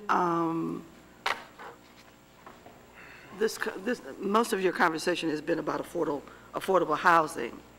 And so I'm really curious why your minds couldn't come together and you develop an affordable project. So when we sat down at the table and kind of had a meeting about what we wanted to do with the project and create something that looked really pretty neat, we'd always gone with the route of just building apartments, period.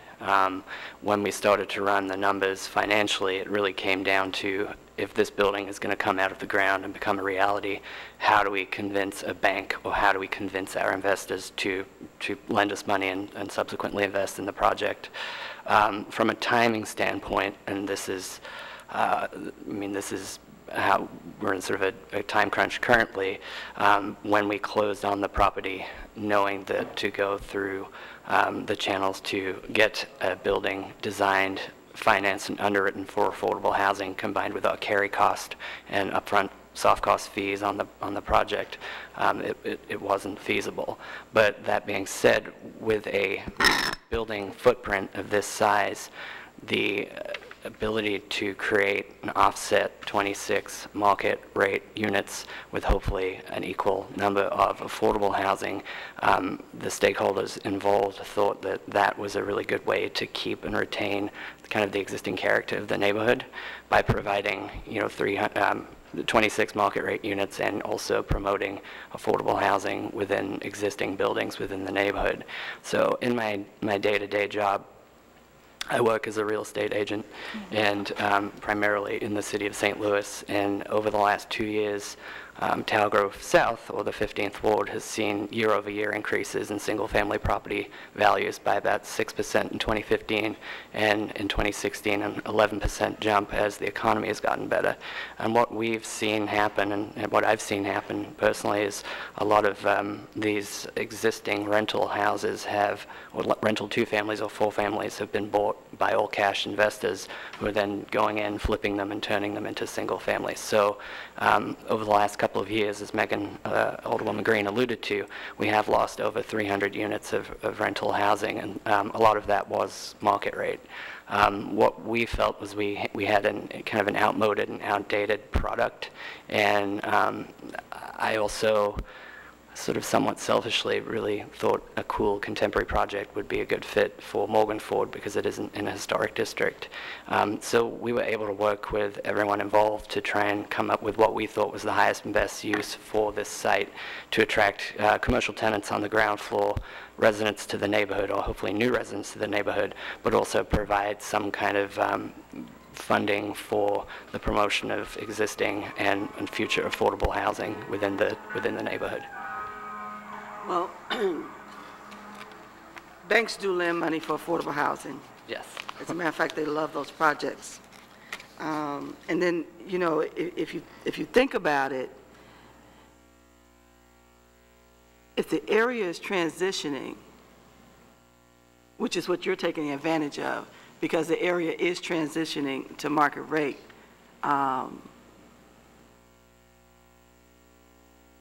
still wonder what the future is going to be for those affordable units that you're talking about. But I wanted to go back and ask another question too, for the part of confusion that I had on this. When you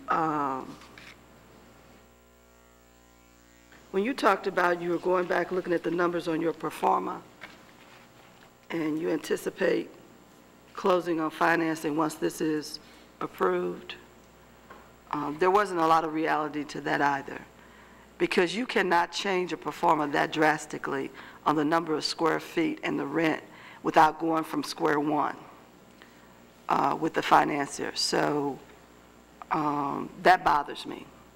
That bothers me a lot. Do you have a direct question? I'm just saying, I'm making a comment to you that bothers me for the opportunity for this to succeed, even after it's passed. The drastic numbers that you gave us, saying that you were going back and redoing your pro forma on square footage and the amount of rent, is troubling. We haven't. And I'm saying that because I want to make sure CDA hears me say it, because I need them to keep an eye on this very closely. So we have not, we've revised the floor plans. You said you were going to change the square feet. That's what you said. Of the units themselves without impacting, hopefully, you know, nominally $1 or $2 plus or minus. You said that the dollar amounts would change as well for the rental of the units. Yes, because we've included 4 or 5 smaller units that will be at a lower dollar value, because if you have $1.50 a foot and you go from 1,000 square feet or 1,500 and it's now 500 square feet, the rent would be $7.50. So I mean, I understand what you're saying, but I think a pro forma, and I think John can allude to, has remained the same throughout this process, but we have tweaked the number of unit makeup as far as square footages without altering. So there is a wider variety of square footages from the units themselves, where we have 4 600 square foot units, and then 8 2-bedroom 900 square foot units, but the gross square footage of the building hasn't changed because we're limited to the footprint of the building itself. I understand that, but I also understand the workings of a pro forma, and I understand the square foot of each unit and the dollar amount and how it impacts the bottom line. And so when I look at this and I don't see what you just said on this sheet, it bothers me, and it bothers me because you have to go back to the financier with those numbers to show it, and they have to approve it. Understood. That's why I'm just saying. Correct.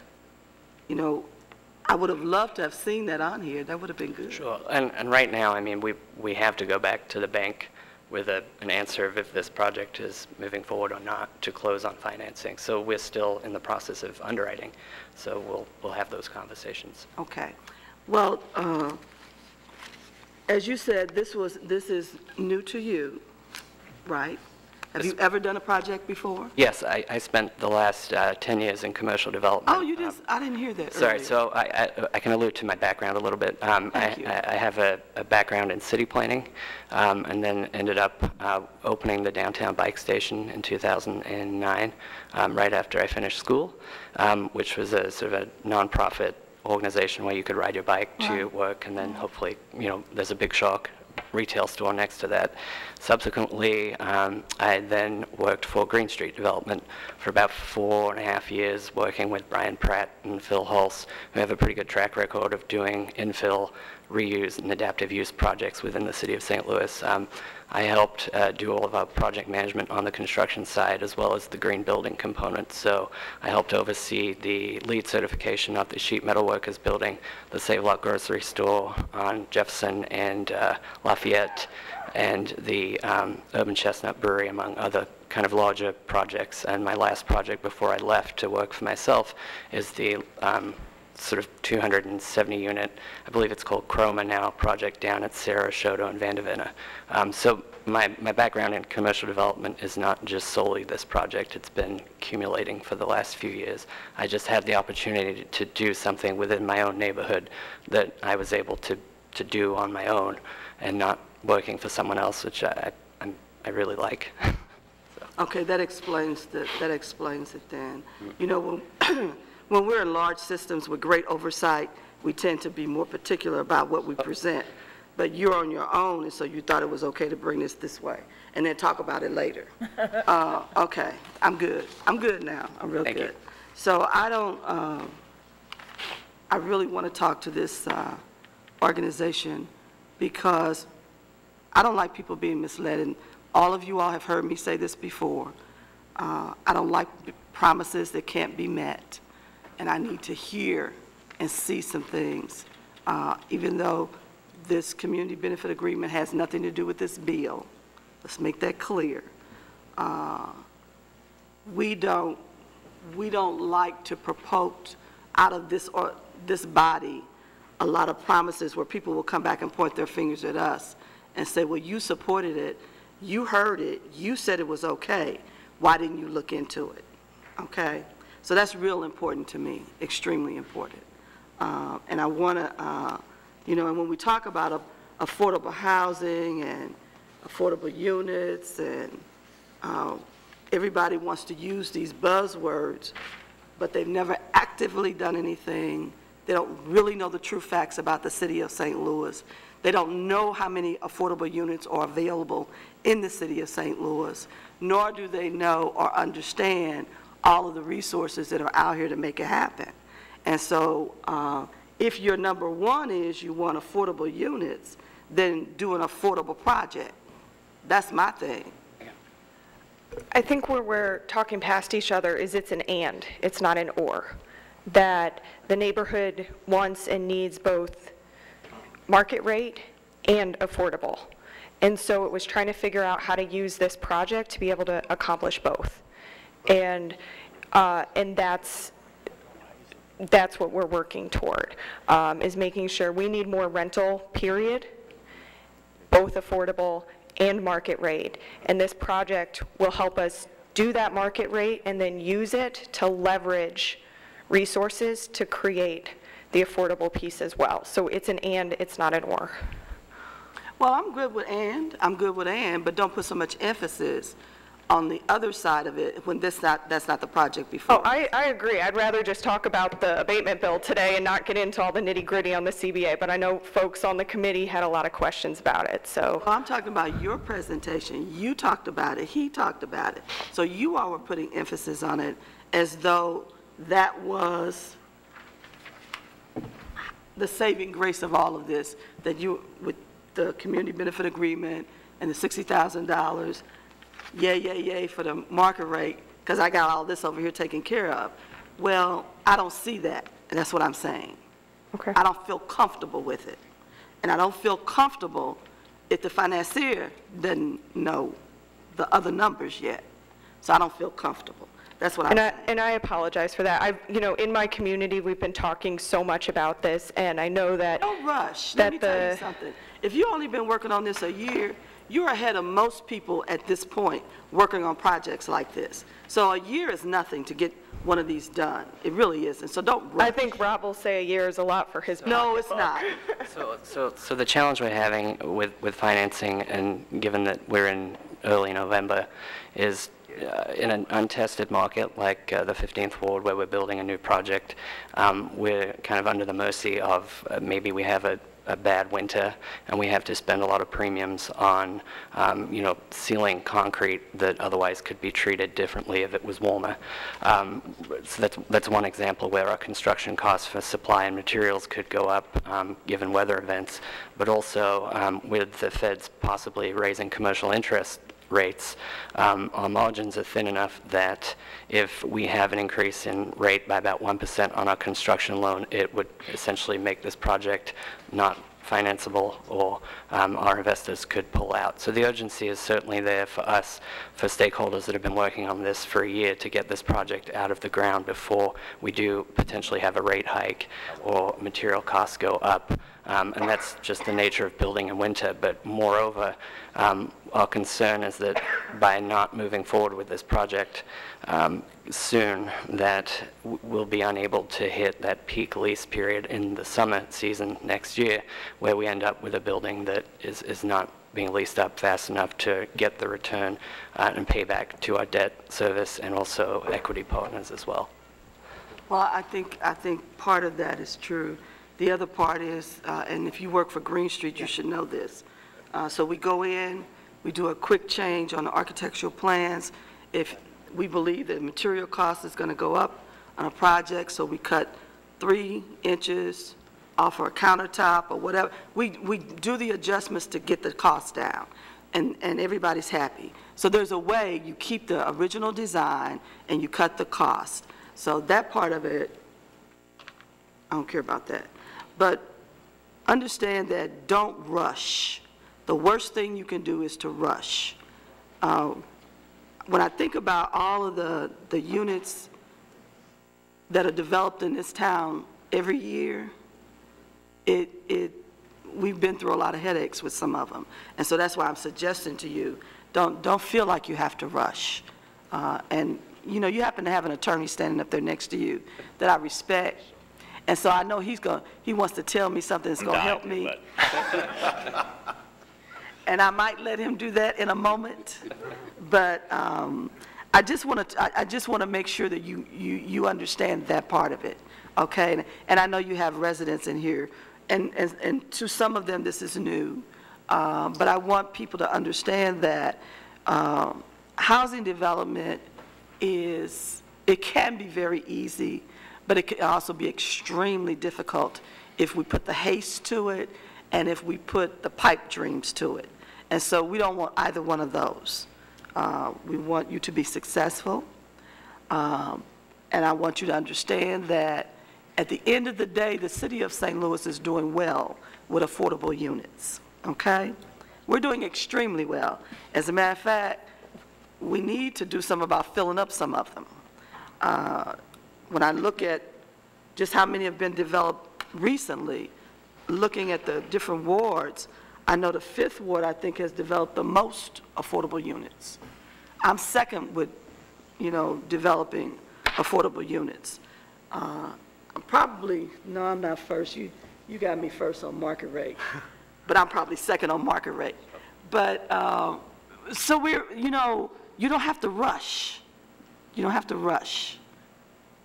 And don't let the weather scare you either, okay? I can tell you the temperatures of laying the foundations and all of that, you'll be good. And based on the weather forecast, we're going to be okay. And all you need is a window of 2 weeks to make that happen. So there's a lot of things, and you know this, if you were in that part of development with Green Street and some of those other people. Because when you say you work for somebody, I don't know where you worked, but if you were truly in the mix, you would know all those things.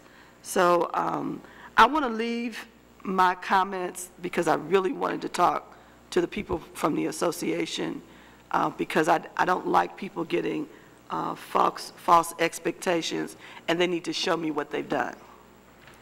And that's just a sidebar, has nothing to do with your bill, okay? Attorney, did you have something you wanted to say to me? Just a moment, please. David Sweeney, attorney for my client. I think you bring up a great point about perception with this CBA, bluntly, because it's not before you. And we're talking about it, but ultimately you guys have no control. And no disrespect to the alderman on the 15th, that's a problem for my client, because he's at the mercy of the alderman there. And that's why we have to have a CBA, in my opinion, that's for the whole city, that's reviewed by everyone. Absolutely. And that's where the miscommunication comes in affordable housing and the words in that. But in my client's defense, he, as you all know, when a developer comes to your office, they're going to do what you'd like them to do. Right. Absolutely. And that's the way it is, and that's the way it should be. However, this project was introduced, it's been around, we recognize that. He's tried to do appease everyone at this point. Sean Spencer will get, that needs to be talked about for sure. And as you said yourself, that's not even before you guys. It's not tied to the bill or anything else, and that's important for everyone here that's in the audience to know that this has nothing to do with the Board of Aldermen. And it really emphasizes the push, in my opinion, and mine only, to do a citywide one. And if we do these little side ones, that's not fair to folks that want to do business in the city of St. Louis, because there's not enough checks and balances. Well, not only that, one of the things that when I'm educating my community that I represent about community benefit agreements, don't use that and then you get so heavy-handed with it that you lose your project. And then you also set the tone where nobody else will come to your community because they don't want to deal with you. And sometimes a community benefit agreement is a powerful tool by just the development taking place. That is the benefit to the community, just the development. And sometimes we have to, we need to break things down a little bit more and not put our own ideologies into these kind of things, because we get our residents confused, number one, about their power, and then we get the developers confused. Well, what is it that you really want? I don't need to come to your neighborhood. I got all the rest of the region I can go and develop in. I don't need this headache. And so, and I want to deal with reality in these systems too. And so, it just, that sidebar brings confusion to this. Absolutely. And you know this, you've been here just as long as I was and have been. No other market rate has brought in this affordable housing thing. You guys don't, no one's ever, and this guy in his first projects had to go through all of this. And that's not even in the bill. No. And that's my emphasis to everyone sitting here, is he simply clearly qualifies, his grade's off the charts, and we know that's not always the case. Trust me, I have clients that I sit here that don't have this. But this is a great, and I say this also as a resident. I live in the 15th Ward just like Rob does. We live on the same street 2 blocks down from each other. So, I mean, we're vested. This isn't some guy coming from out of town, coming from Ladue, where we ask where different offices are. I'm at a law firm that's in the city. I live in the city.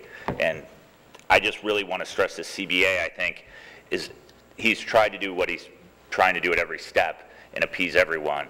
But the bill speaks for itself, I think. All right, thank you very much. Thank you. Thank you for the time. I needed that. Thank you. I'm done, sir. Alderman Kotar. Thank you, Mr. Chairman, members of the committee. I guess my first question might actually be for Jonathan. I know we got a new version of the financial impact statement or report today included in our packet. I've got the one that was emailed to us, I think yesterday, or maybe it was Friday. And I guess what I'm curious about is the the developer return with and without incentives. The sources and uses appear the same on both, yet that number's changed dramatically from last week. We had an 11% return without incentives, an 11.3% return with incentives on the old version. Now we're at 5.4 and 5.8 respectively. So I'm hoping Jonathan could speak to, and you may have in your remarks, and I may have missed that, I apologize. But could you speak to that? I didn't address it in my remarks. It's completely my error. It has nothing to do with the project. I think you probably know, what I've done with these projects is I've created a template in Excel so that I can put variables in that will do a lot of the calculations for me. And one of the things that I do is stop me if I'm getting too much into the weeds. No, that's fine. One of the things that I do is I have to estimate how much residual value is left over at the end of sale if there's an incentive. And in this particular case, I had an error in my formula where it basically double counted the sale value in year 10. So what I do is I fixed that. So I was basically saying that they sold the property twice, which obviously they can't do. Got it. Thank you. I appreciate the work you do on these. I know you're constantly refining and everything. That's exactly the answer I was looking for. Thank you. Okay. I guess I got a couple questions for the developer.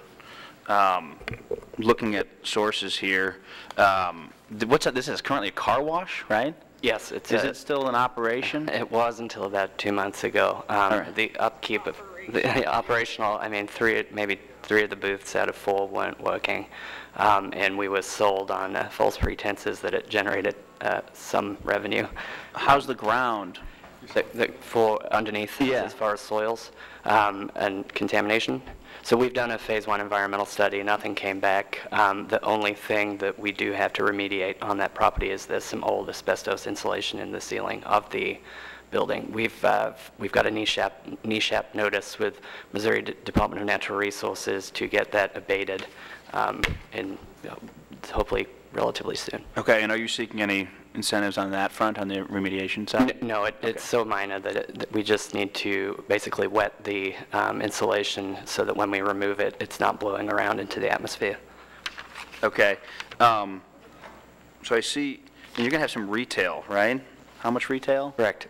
We have about 55 to 6,000 square feet, depending on if we have some common area changes. I know John is here. He can speak to how we're going to lay that out. But we're in discussions with a couple of users right now, and I think I alluded to. You mentioned one was maybe a bank or a credit union. We're hoping to get a credit union within that. There's currently no banking service along Morganford. The closest credit union would be the St. Louis Community Credit Union that's on Chippewa, maybe a mile or so south. But as far as that, current residents of the 15th Ward have been using the 7-Eleven that's adjacent to our property. They have an ATM inside, and that's the only banking service on Morganford. I mean, in quotes. And what are you thinking for the other commercial space? We're hoping something that fits with the neighborhood scale. We're trying, if possible, to get local city-owned businesses to move in that would kind of keep this independent business spirit along the Morganford Business District.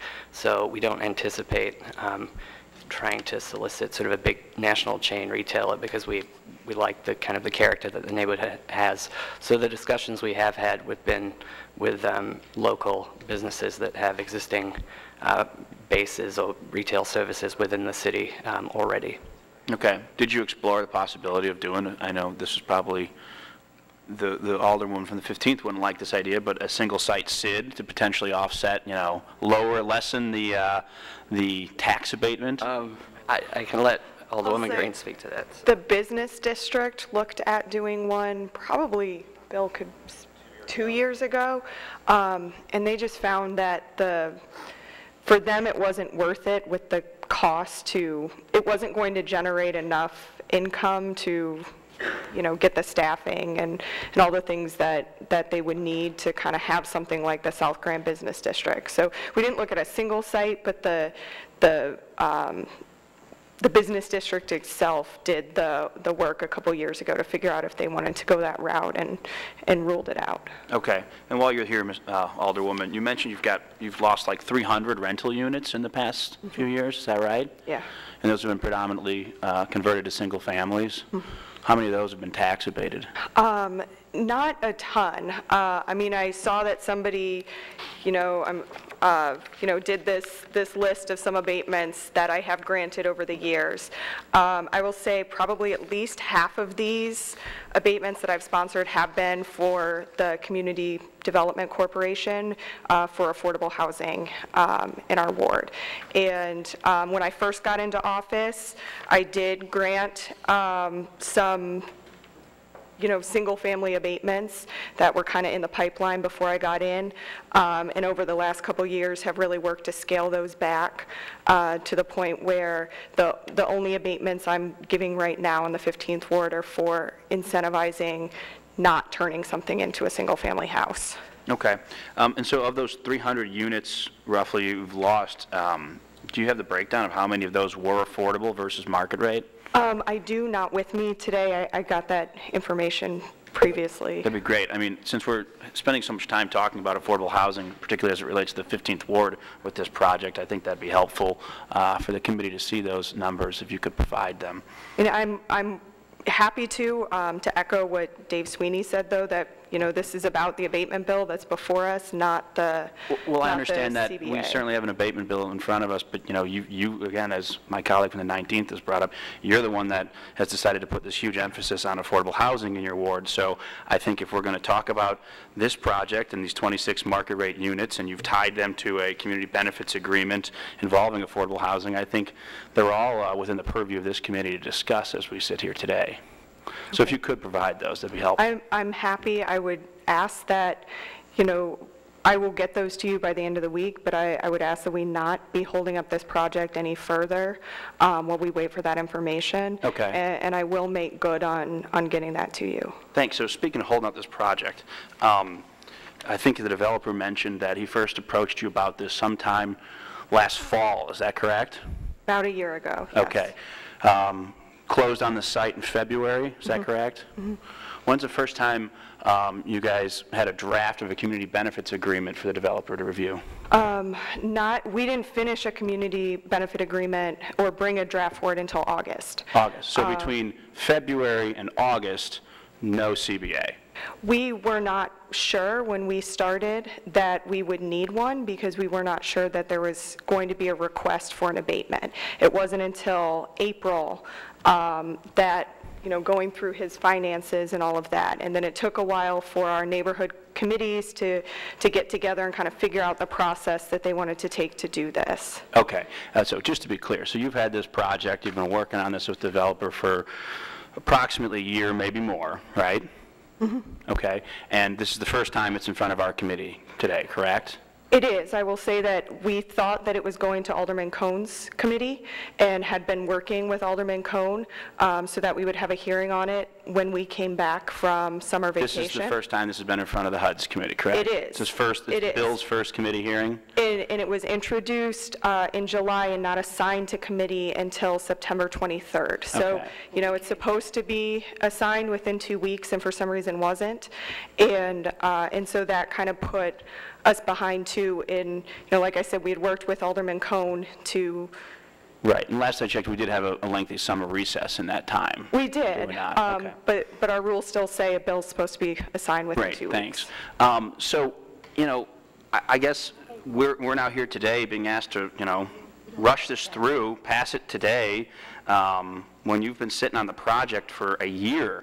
So I just think, the committee's going to do, if we need more time on this, we're going to take more time to make sure we do it right, because I think we owe our constituents and all the taxpayers of the city the due diligence on all these projects. Would you agree? I would like to ask you, how long does it normally take you from conception of a project to abatement to get something in front of a committee? I guess it depends on the project, but I always make sure I set realistic expectations with the developers and their financiers, including their banks.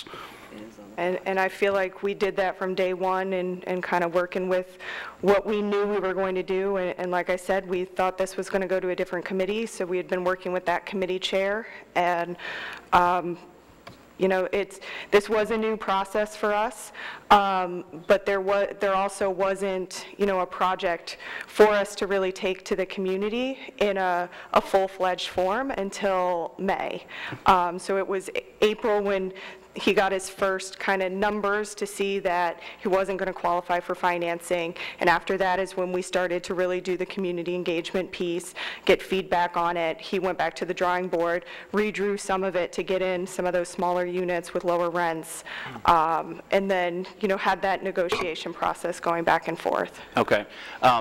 This is, I guess, a question for both of you. Did you guys explore the possibility of doing a LIHTC project on this site? I don't know if that was already asked. We looked into it, and I think just from our standpoint to have this project go from our current iteration to doing LIHTC and the finances that were involved in that would have been a process that would have taken a year and a half, 2 years. Obviously, me being a developer, I want to see something come out the ground quickly and direct that in a way that is most financially feasible for people to invest money and get financing. Got it. Thank you. I think, Jonathan, do you have something on that front?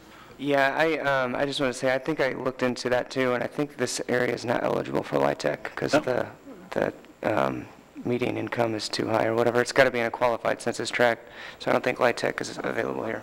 Got it. Thank you, Jonathan.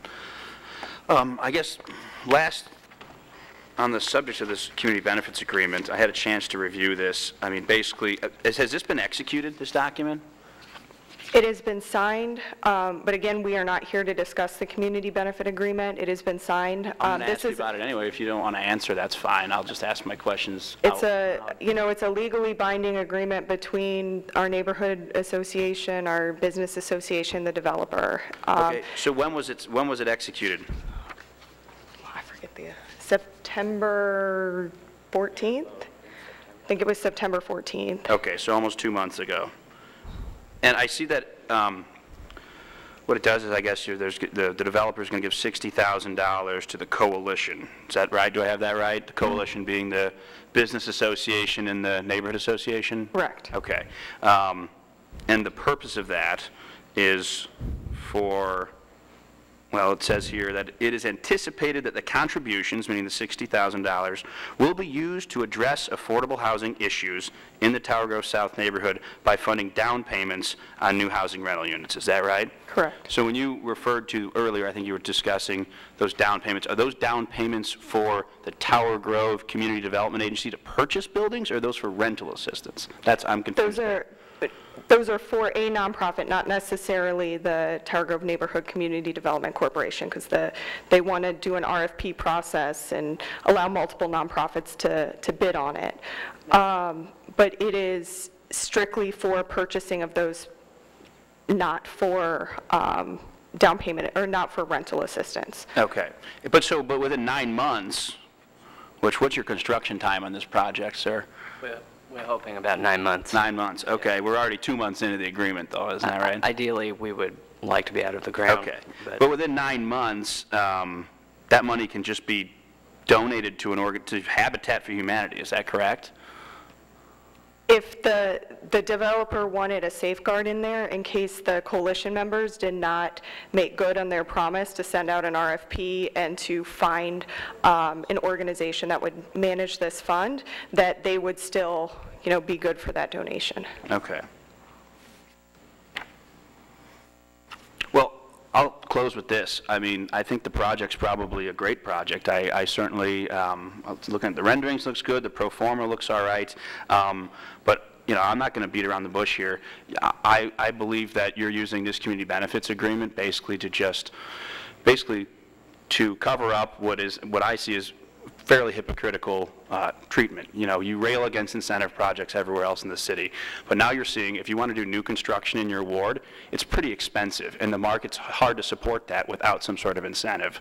So in the future, I encourage you, to maybe cut your colleagues some slack instead of just constantly railing against projects in their communities. Think about the construction costs, the stuff you're seeing here from this developer who's got a good project and who's been run through the ringer. I would just encourage you to please, keep an open mind to projects in the future instead of just voting no simply because maybe it says SID or TIF or tax abatement. Thank you. I thank you for your comments, and I will, definitely take that to heart. What I'll say is just that I've never been anti-incentive. There are projects that I have voted for in the past. I do vote no on some projects. And, I have a constituency that I report to also, who is very skeptical of abatements and tax incentives, who is down my back all the time if I just went in and I voted for everything. And so at the end of the day, I have to go back to my constituents too. And that's one of the reasons we went through this process, is because I had so many constituents who said, we want this to happen, but we're also concerned about tax incentive use. So can we find some kind of middle ground that allows us to do both, that allows us to not stop this from happening, but then also makes us feel as a community that we're getting, some kind of tangible good in return. And so just like you have constituents you report to, I do as well. I've gotten, torn apart by, people in my community over this project because they don't want an abatement no matter what, even with a community benefit agreement. That wasn't the majority that our community came to, but it's a sentiment that's out there. And so as somebody who represents my community, I have to adhere to what my folks want as well. I'd like to interject here for a moment. Alderwoman, I share the frustration of the alderman from the 7th. I have constituents as well, and as I think all of us up here do. I happen to run, I'm a numbers nerd, forgive me, but I happen to run some numbers, and I noticed that, you, out of your 22 board bills that you've passed down here, 18 of them have been tax abated. And yet, I guess I need to understand why is this project worthy of tax abatement and all the other ones that you voted against aren't? For me, it comes down to the financial, analysis that's here. I mean, I voted. You think that financial analysis would even compare to, for example, the Square project that cost $200,000 and brought 200 jobs to the region? My concern with the Square project was that I had a friend who had been offered a $50,000 job the week before, and so we're here voting for something as if it's not going to happen, and we knew that Square had already given contracts to folks. That was my concern on that project. And so, if we're looking at but-for tests, and I don't want to get into debating you on every project, we certainly have different, views on some of these. Let me just kind of share some other numbers for you. In the last 2 years, your ward has had about $13 million of building permits issued. Citywide, we've had $1.3 billion. That means that projects in your ward represent less than 1% of all the projects in the city. By comparison, the alderman in the 7th Ward had 210 million projects during that period. That means that he had 13 times the amount of building permits issued. If we would go ahead and extrapolate the 18 board bills that you passed in your time down here, that would represent about 210 tax abatement bills. So I guess my question for you is of the $13 million of building permits that were issued last year, how many of those were projects that you said no to? A lot. I don't have those numbers, but SLDC definitely would. Maybe I know that they get going ahead and kind of benchmarking these things. I know they get a lot of requests, and I'll bet you $1 to a nickel that the 17th Ward had 10 times more projects that did not receive incentives than what your ward did. Probably more like 50 or 100 times more. So Alderwoman, when you come down here, just because your perspective is that you're doing things in your ward the way you think they ought to be done, all of us would be very glad to come down here and vote against everybody else's project except for when it came to a project in their ward, and then expect everybody else, or at least 15 of us, to go ahead and sign on to that. And I think it's a reason we need a citywide process. Okay, so we just adopted a resolution that is not necessarily in perfect form, but it was expedited because we were trying to get to it in a hurry so that we could go ahead and have it done so that we could hear this bill today for you. Now, the question is we've adopted that, are you going to go ahead and abide by that in the future until we reform it, or what? I mean, I'm happy to abide by the things that are in that resolution. What you agree with, or that are in the resolution, period? That are in the resolution. There were some things that were taken out of it that I would have liked to have seen in it.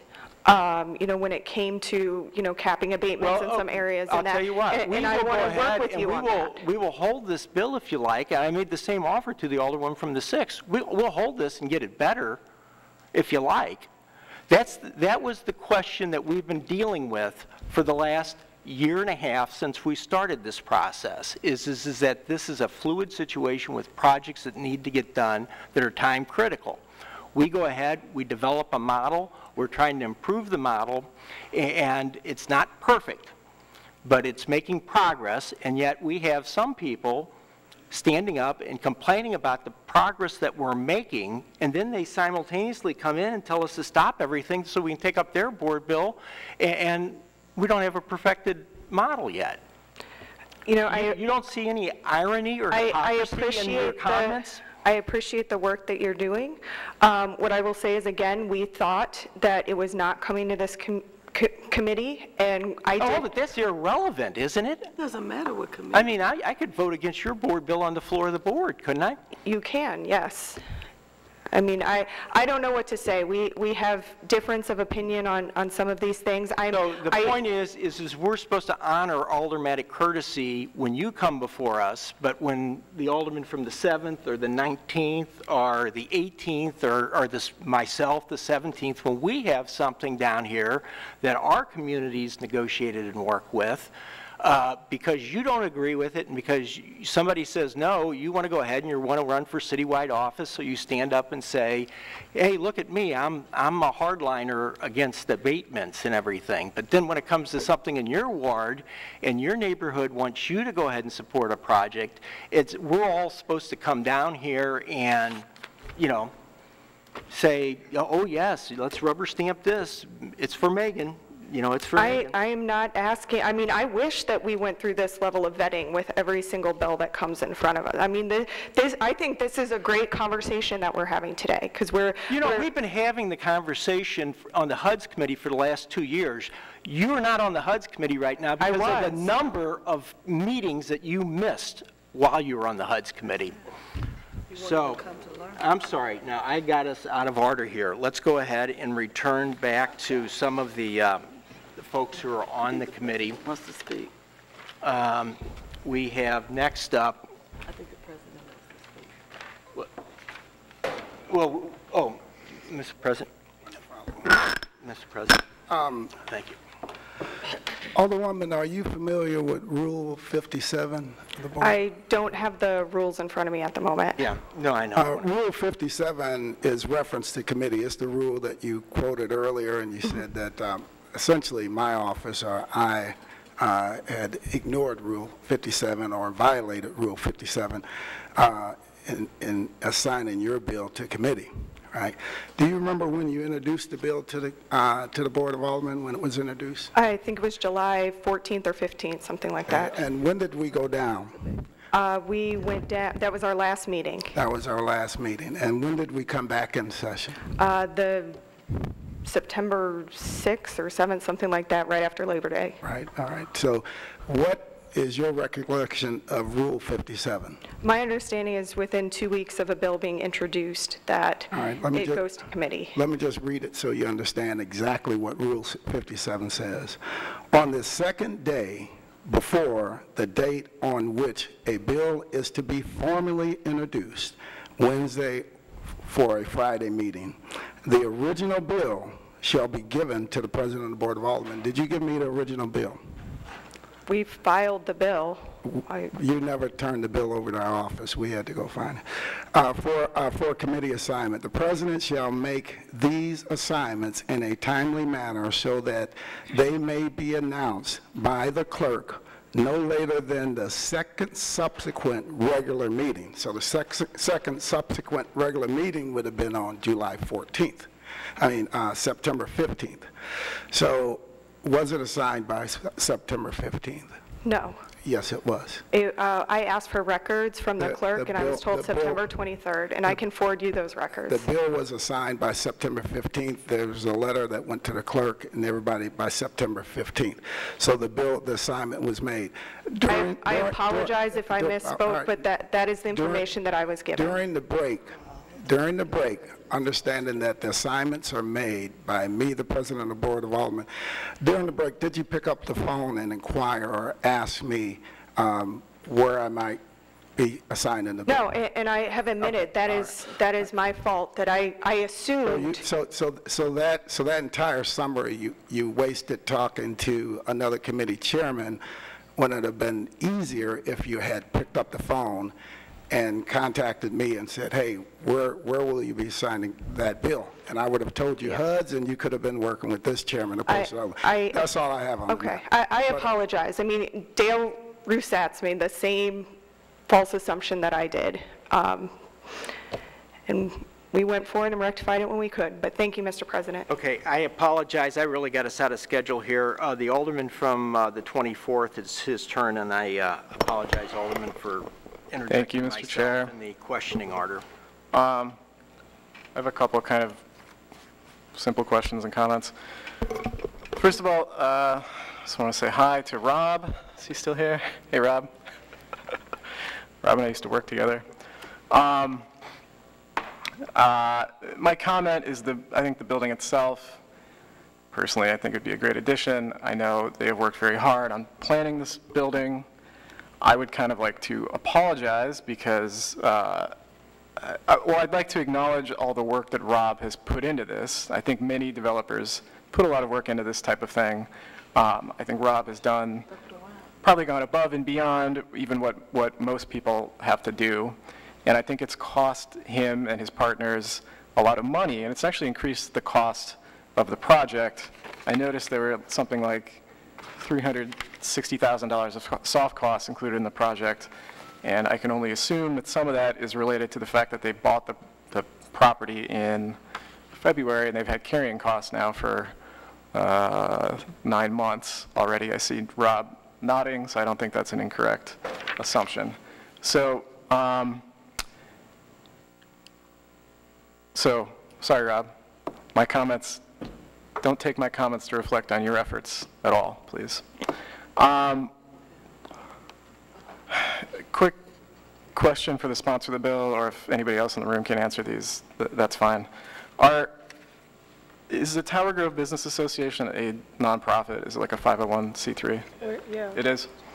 Is the Tower Grove Neighborhood Association a nonprofit? Yes. And the Tower Grove CDC, I assume, must be a nonprofit as well. Okay. Just wanted to clarify those things. So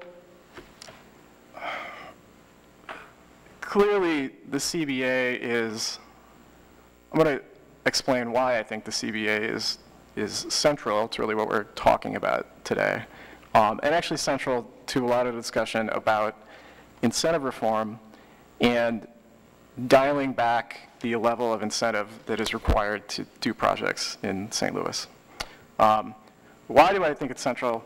I think it's central based on your words, actually. So your words were, I'm reading from your post. When a developer approached me about a year ago with a mixed-use project idea that met many of the attributes of our neighborhood plan to be built at the car wash site, I told them to move along with developing a plan with one caveat, and I'm going to skip ahead. I am also very conscious of the negative impact that tax incentives can have on city and school district revenues. For this reason, I would require a community benefits agreement with neighborhood groups if he wished to seek and qualified for any tax incentives. So the only caveat, according to you here, was an executed CBA. I'm going to read from state law now about conflict of interest. The conflict of interest statute, this is statute 105.452. Prohibited acts by elected and appointed public officials and employees. No elected or appointed official or employee of the state or of any political subdivision thereof shall act or refrain from acting in any capacity in which she is lawfully empowered to act as such an official or employee by reason of any payment, offer to pay, promise to pay, or receipt of anything of actual pecuniary value paid or payable, or received or receivable to herself or to any third person, including any gift or campaign contribution made or received in relationship as to a condition of the performance of an official act, sidebar such as introducing a bill, other than compensation to be paid by the state or political subdivision. So you stated that the one caveat to introducing this bill was an executed CBA. I have the executed CBA in front of me. It requires a $60,000 cash payment by the developer to an unnamed third party. And state law, I would say, it's pretty clear, directly contravenes that type of deal making for official acts by elected officials, such as introducing a bill. So, I'm not a prosecutor. I can't determine what would happen here, but clearly, to my eye, this is not within the spirit of conflict of interest law that the state has written that applies to every elected official in the state. So, on to the tax abatement bill itself. The 10-year nominal value. So one thing we have had a lot of discussions about is the impact of tax incentives to both the city's budget and to St. Louis SLPS. I think it's fair to say you have been a critic of the way those incentives have been administered, and maybe I'm editorializing here, but a particular critic of the fact that they impact the school district actually a lot more than they impact the city's budget, because roughly 60% to 2/3 of a property tax bill would go to the school district if it's paid. So property tax abatement has a much bigger impact on the school district's budget than on the city's budget. The population the school district serves, if you kind of look at them on average, is the neediest population in the city of St. Louis. Its poverty rate is higher than average, its homelessness rate is higher than average. The school district serves students, children that need more help basically than the average resident of St. Louis, and certainly more than the average resident of the region. So the amount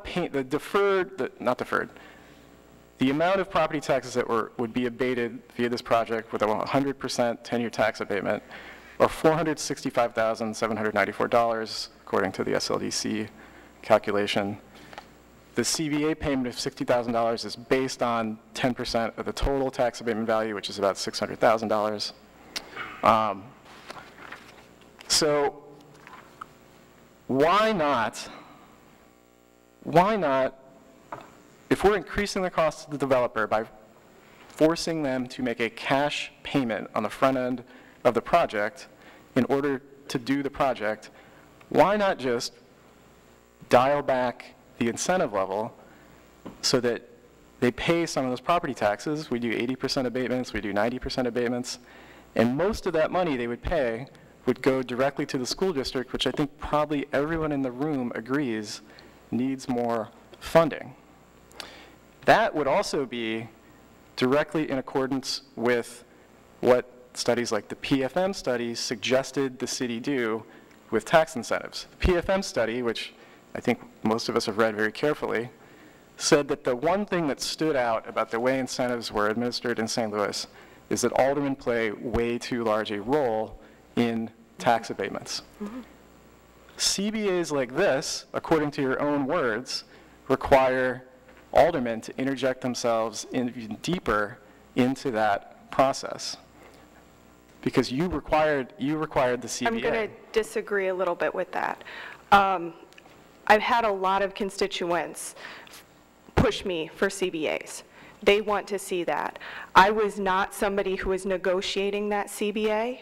I was there if there were questions about tax incentives, if I needed to contact a subject matter expert. We had Jonathan Ferry come in and meet with the committee for hours on hand. But at the end of the day, the people that were negotiating it were the neighborhood association and the business association. It was not something that I was negotiating, but I made good on the promise to constituents that I wasn't going to move forward with the project unless they were able to reach some kind of agreement on what they wanted to see from it.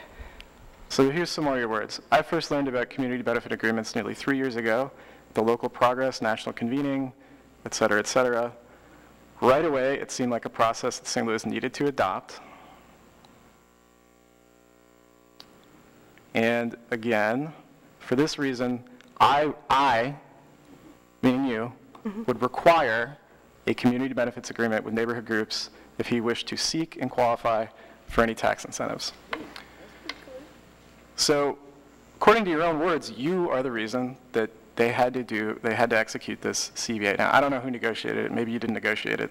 That I don't have information either way. But you are the person that put that process into effect. You could also have made a decision to simply reduce the amount of incentive. And taxes are sort of the original community benefit agreement. You build something, it's assessed a higher value, and you pay taxes. And the entire community, through a democratic process, where the funds are available to the entire community. This type of CBA makes the implicit argument that a $60,000 cash payment to a local nonprofit that can only be used within the 15th ward, which is what the CBA says, is more important than funding the school district, which serves students throughout the entire city. So, and if I could interrupt you. I didn't ask a question. Okay. Now, let's imagine a scenario where all 28 of us start requiring a CBA on every comparable type of project. Maybe the issue I most care about, and this is hypothetical, and it's not true necessarily, but it's a hypothetical. Maybe the issue I most care about is sending children to religious schools. So the CBA that I require from a developer working in the 15th ward is I say, look, you can get this tax incentive. I'll give you this tax incentive. And in fact, I'll give you a bigger tax incentive than you might otherwise get. You're gonna not pay any property taxes to the school district, but I'm going to make you sign an agreement that says you will pay the tuition of 20 students within the 24th ward to go to a private religious school. I'm going to divert money from the public school district and put that same amount of money into private schools. Now, I wouldn't do that. I've been in that scenario. I think a lot of constituents would actually support that idea. A lot of my constituents would. But I would never do that because I don't think that's how tax incentives should work. And I don't think that's fair. And I don't think it's our role to divert public money into private uses like that. I think we're going to have the strongest city when we fund the basic things like the public school district, which serves tens of thousands of students that become adults in this city. Moreover, this idea that since we have no citywide CBA framework, what the Pandora's box we are opening here is that any alderman can negotiate a CBA in any way they see fit. They can require payments. You know, I'm not saying you are doing this. I'm not making an allegation, but I'm saying this is the Pandora's box.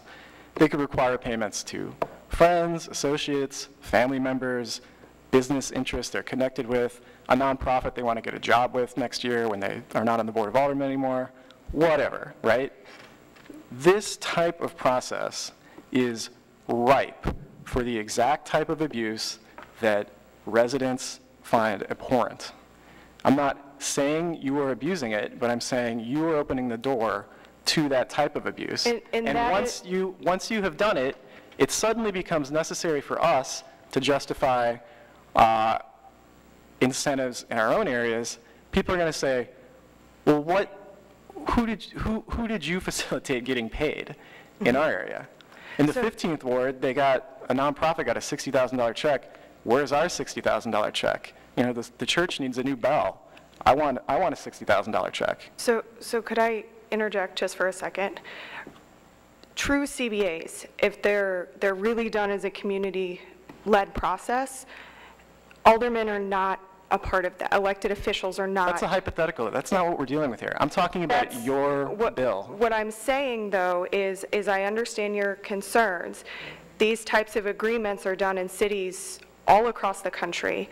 You know, Detroit had, they've tried. They had a good CBA bill that ended up getting gutted, but the long and short of it is we have an ability to empower our communities in some of the decision-making process in it and take us out. Why do you think empowering a community, why do you think it's empowering a community to take $60,000 that could easily go to the school district and giving it to a nonprofit for what amounts to a blank check? It's not specified what that money is definitively supposed to be used for. What is empowering the community about that? Because it was their choices. So they looked at the school financing, and they looked at decreasing abatement, and Jonathan Ferry came and met with a bunch, with kind of the negotiation committee and talked about, you know, decreasing abatement versus, you know, increasing, you know, the amount to affordable housing.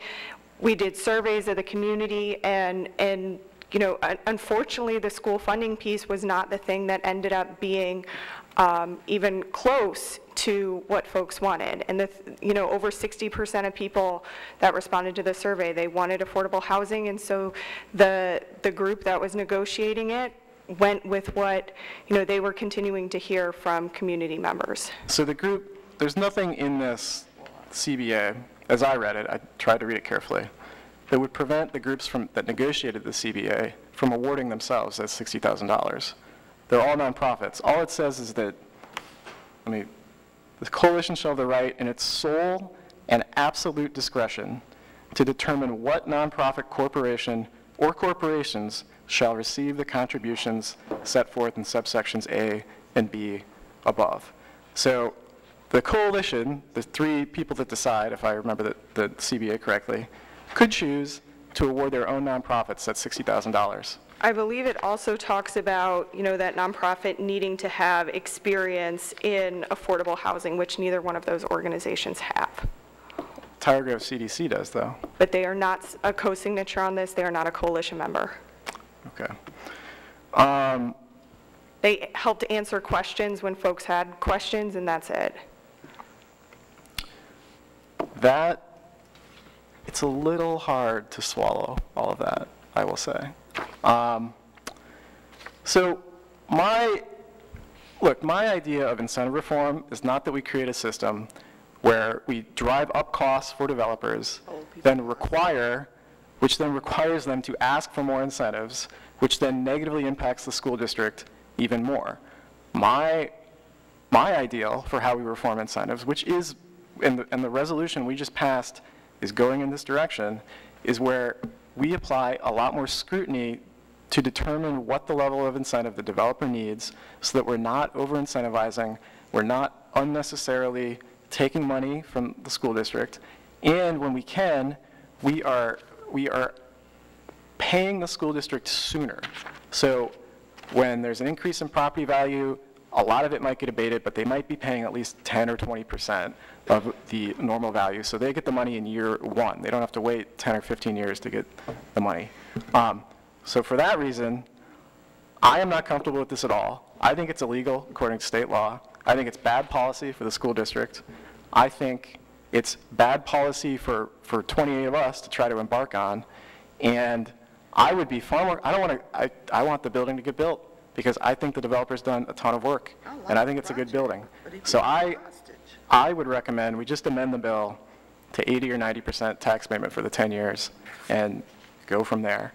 And at least excise the $60,000 payment from the bill, which I think is the part that is most objectionable and most problematic in the future. Thank you. Thanks. I mean, I'm willing to do that. I would have to go back to my community, and I'm not sure that they would support this project without a CBA. So this is the conundrum we're in, but I'm happy to have those conversations. Well, I'm not going to make a bad decision because you put yourself in a box. I'm going to make the right decision for the city and for our policy. And so that's what I think, okay? That's my personal opinion. And I think we are making a much bigger mistake than we think we are if we allow this to go forward as it's written.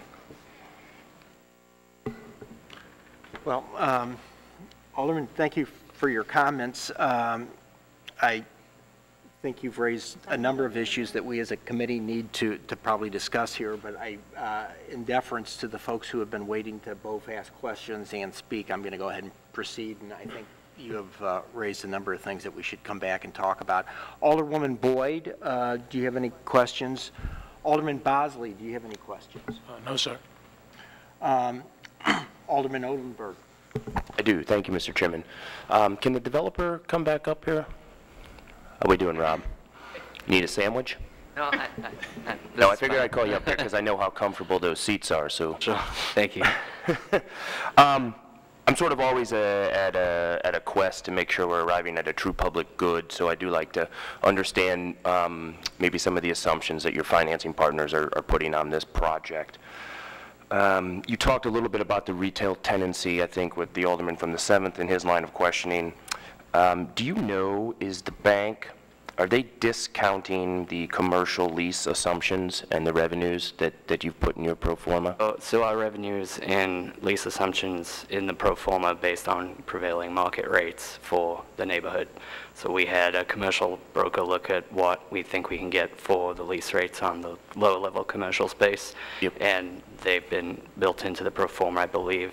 They're at, and my business partners are out in the West Coast, so they're between 18 and 22 a foot on the retail. But you don't know if the bank is sort of doing a sensitivity analysis and discounting the commercial lease? The discounting has not been done by the bank. No, Okay. it's 100%.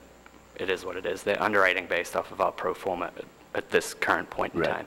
I will note that it is pretty aggressive for a financing institution to be lending at a loan-to-cost of 80%. That's certainly not market. So I think that, to me, what that says is that proves that they really are relying heavily here on your operating expenses being lowered vis-a-vis the tax abatement that we're discussing here. So if there's lower operation costs with the tax abatement, that's why they're able to stretch to an 80% loan to cost. Typically, in commercial banking world, in my experience, 65 to 70% tends to be the standard. So I think, if I'm hearing correctly, that to me, that's proving out the but-for here, the but-for for this incentive in this board bill in front of us. Rob, would you have pursued this project without tax abatement? I think I answered my own question just in a statement there, but I'd like to just hear you. So, I mean, going to square one and going way back, I wanted to build something that, in my opinion, and my business partner's opinion, was the highest and best fit for that site in that particular neighborhood.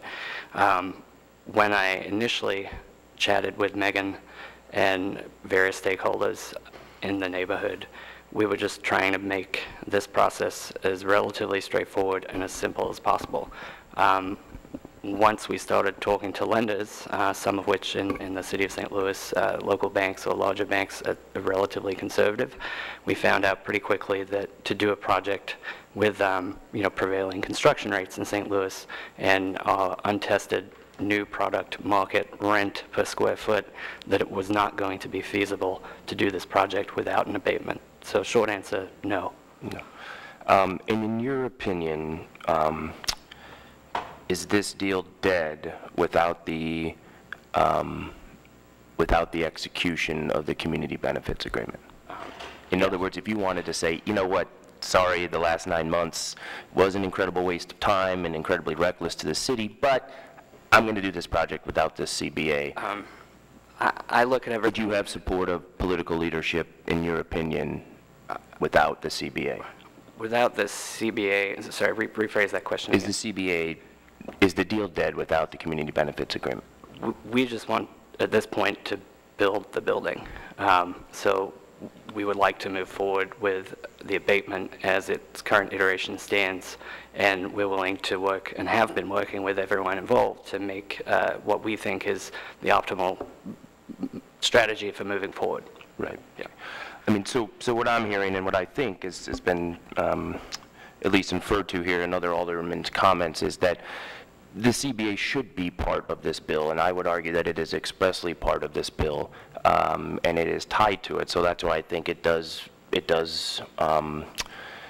behoove us on this committee to understand and unpack it a little bit, because what I'm trying to get to is consistency for entrepreneurs and risk takers like yourself, real estate professionals like yourself, to not be dealing with a patch quilt of agreements and a patch quilt of the process when you want to invest money and your partner's money and equity into the city, which I think we desperately need and encourage that. So thank you again for taking up a project in the city of St. Louis and in your ward around your corner.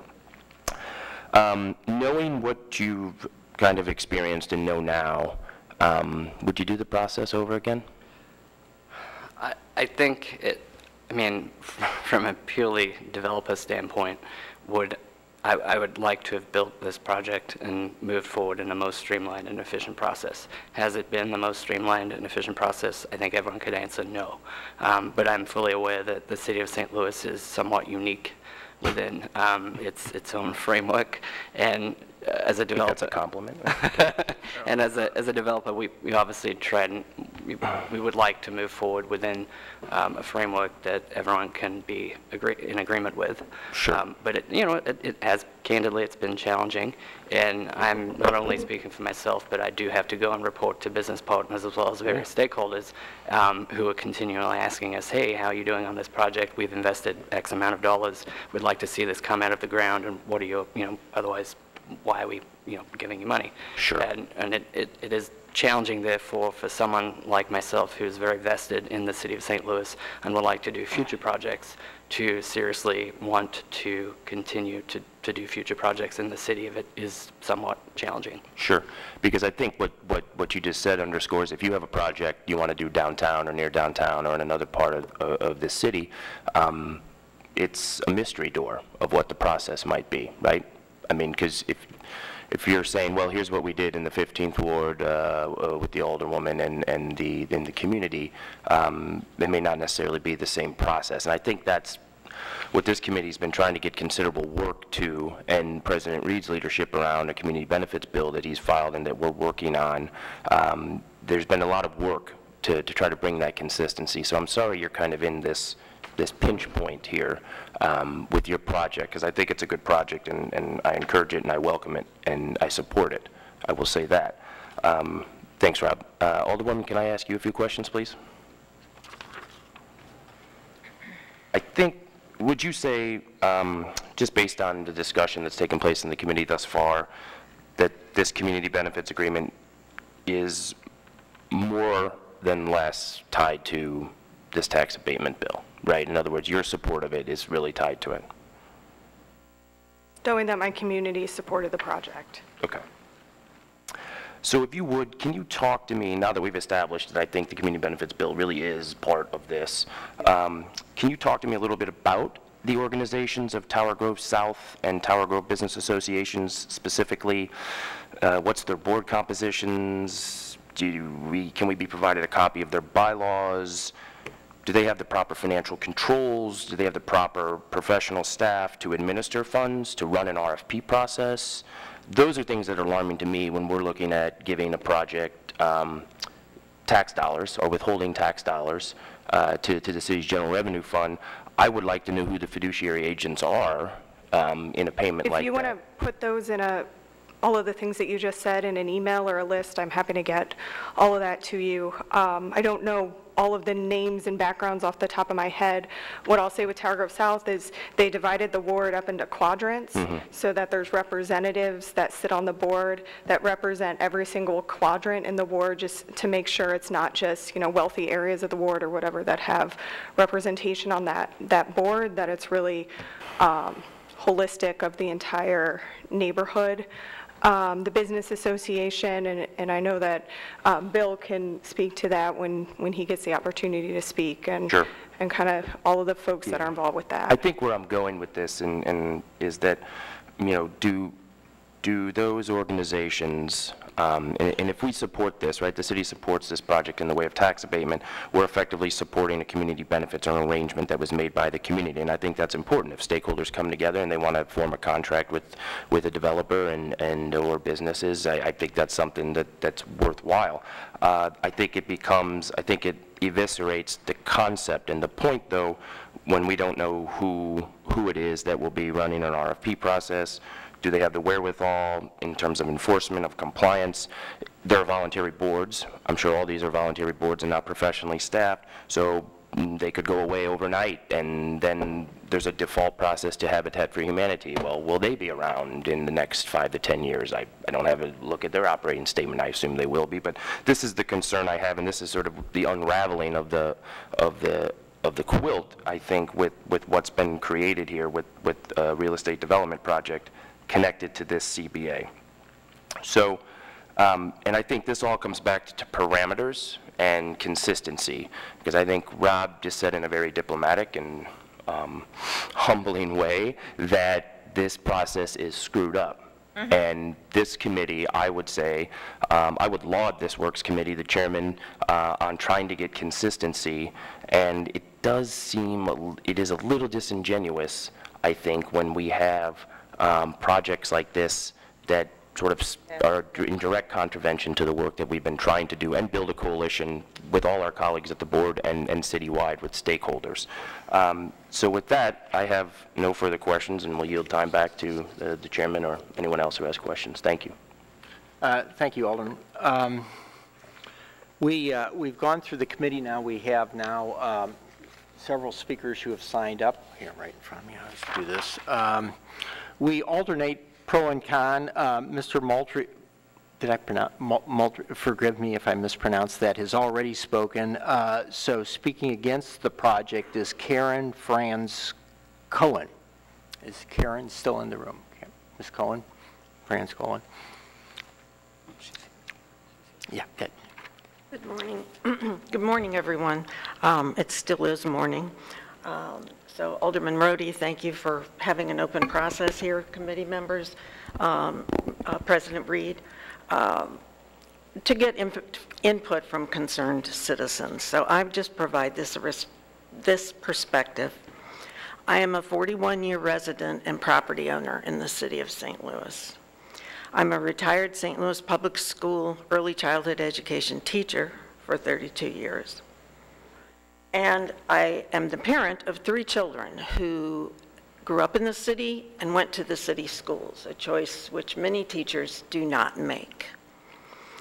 I stand in opposition to all tax abatements and other tax-funded financing incentives through community development corporations in stable neighborhoods.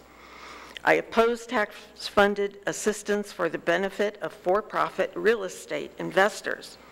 If a project similar to 3172 Morganford is viable, investors will make a profit. And if it is not a viable investment, they will risk that investment.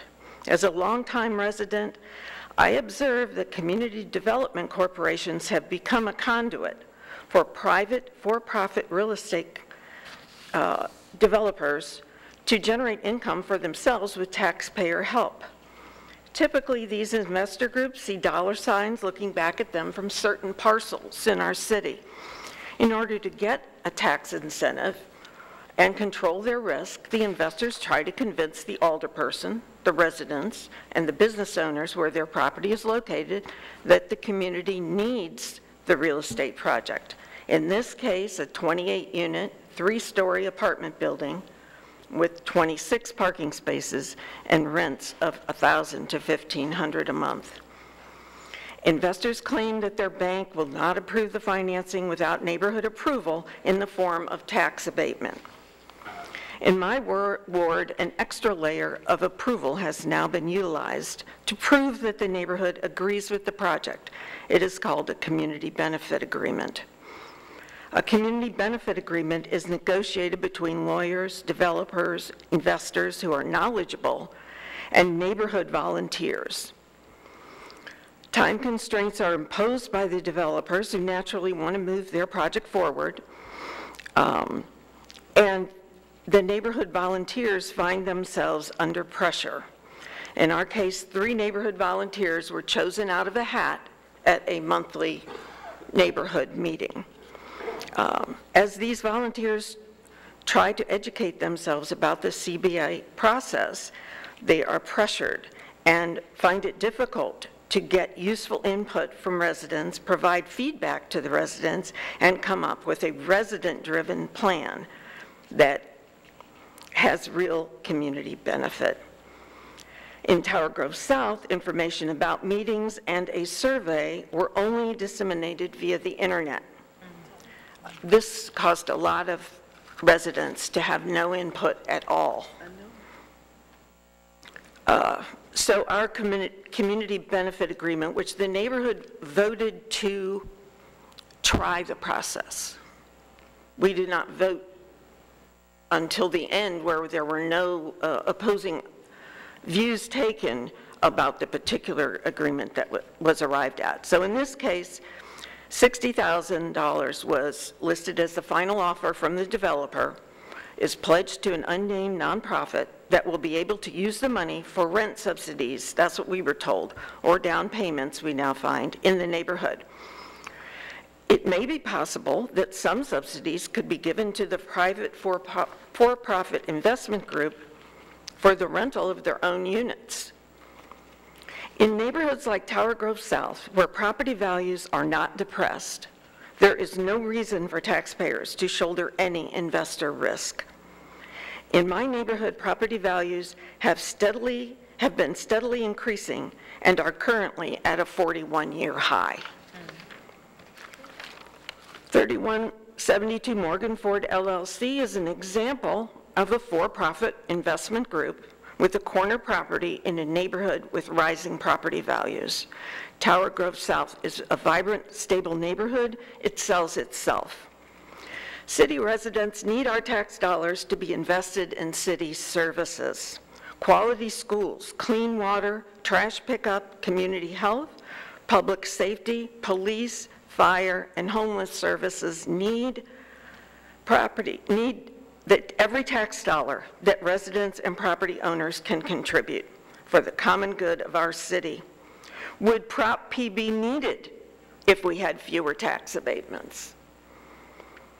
Every worthwhile real estate development needs to contribute to the city's tax base from the beginning, as many of us homeowners have done. Investors must be accountable for their own risk. Please seriously consider denying St. Louis tax incentives of any kind for development in stable, growing neighborhoods, and consider only offering incentives in distressed areas of the city. Thank you for your time. Thank you, Mrs. Cohen. The next speaker, and again, I should have said this, I didn't want to interrupt Ms. Cohen, but we would like to limit it to about 3 minutes, although I think that was probably about 3. Speaking in favor was Mr. Bill Wagner. Mr. Wagner, present.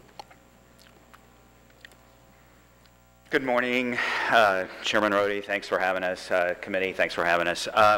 I am Bill Wagner. I am a resident of the neighborhood as well as part of the Tower Grove Business Association.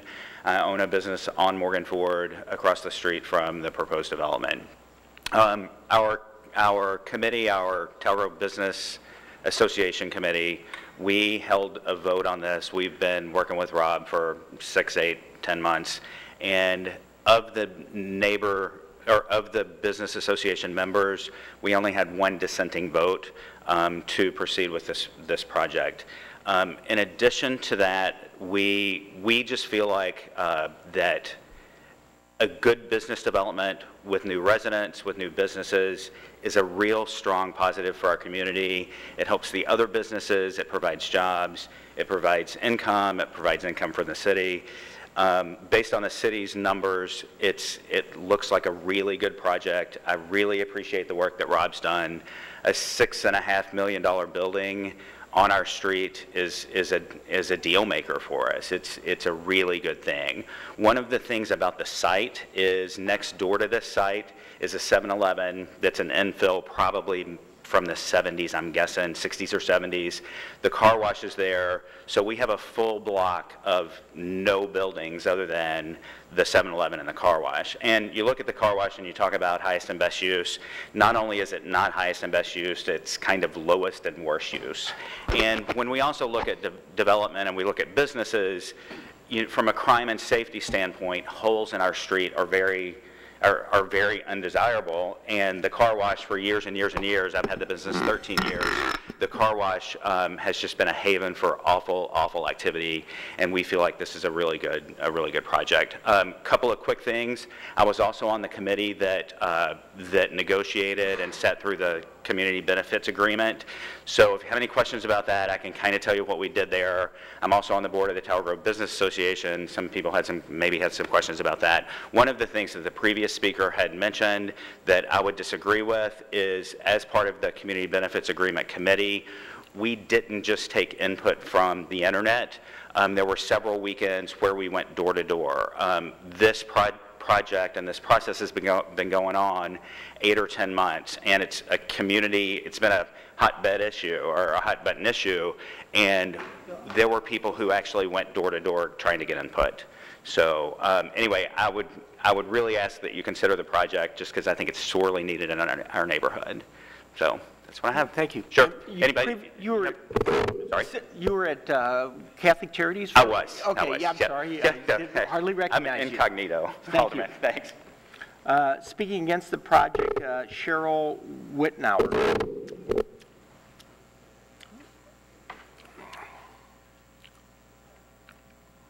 Hello, everyone. It's officially afternoon, so good afternoon, Chairman and members of the committee. Thank you for this opportunity to speak from the Tower Grove South neighborhood perspective. Thank you. On this very important issue. This project came to my attention. I'm a very involved citizen. I'm the person that picks up litter. I'm the person that picks up other person's dog's poop when I'm walking my dog and clean up after my dog. I organize alley cleanups. I'm a block captain, have been for years. I go to meetings. I'm invested in this neighborhood. My husband and I moved there in '03. We live at 4346 Juniata. We moved there when the neighborhood looked pretty bleak, when it could have been helped by a tax incentive. It's not bleak anymore. I mean, I naively moved there because I had good citizen stuff ingrained in me as a Girl Scout. Hey, this neighborhood looks like it needs some help. I'm going to move there and make it better. And I have. I made it a lot better. I didn't have my hand out for a tax abatement. I could have gone to, I looked at other places and I could have gotten a tax abatement. I didn't do that. I think it's a real disservice to citizens who pay their taxes, and by the way, we're going to have a big increase when the tax bills come in December. It's a big disservice to have tax-paying citizens finance somebody's project with California backers who don't give a rat's patootie about my neighborhood. Okay, they can just continue to live in Redondo Beach or wherever they live. They don't really care about my neighborhood. I care about my neighborhood. I'm opposed to this project on a lot of levels. It may look pretty inside. It's an ugly structure. It's modernist, okay, modern is all right. It's in sharp contrast to the cityscape, and we have a beautiful cityscape. It's a disservice to all these master brick builders who built this beautiful city, which is the pride of St. Louis. It's not an attractive building. It's 26 units, and you can imagine that there will be more than 2 people per unit because the rents are so darn high. So that means 26, there's only 1 parking space per unit. That means 26 individuals, then their roommate or partner, and any guests that they have over are going to fill the neighborhood with excess cars. It's already a pain in the neck to try to find a parking space in my block. I'm in the first block off of Morganford. 30 seconds, ma'am. Pardon me? 30 seconds. Okay. There's already there, you know, I haven't had a chance to talk. Everybody else has had plenty of time. This is our opportunity to speak. I would ask you to give us the time that we deserve. Parking's an issue. The rents. There was much made during the discussion that rents, that these higher rents were going to jack up the prices of surrounding rents. In fact, there was one woman who spoke very eloquently to this point from the Tower Grove South Neighborhood Association. She ended up getting picked by random to serve on the Community Benefits Agreement Committee. It just so happened that she did.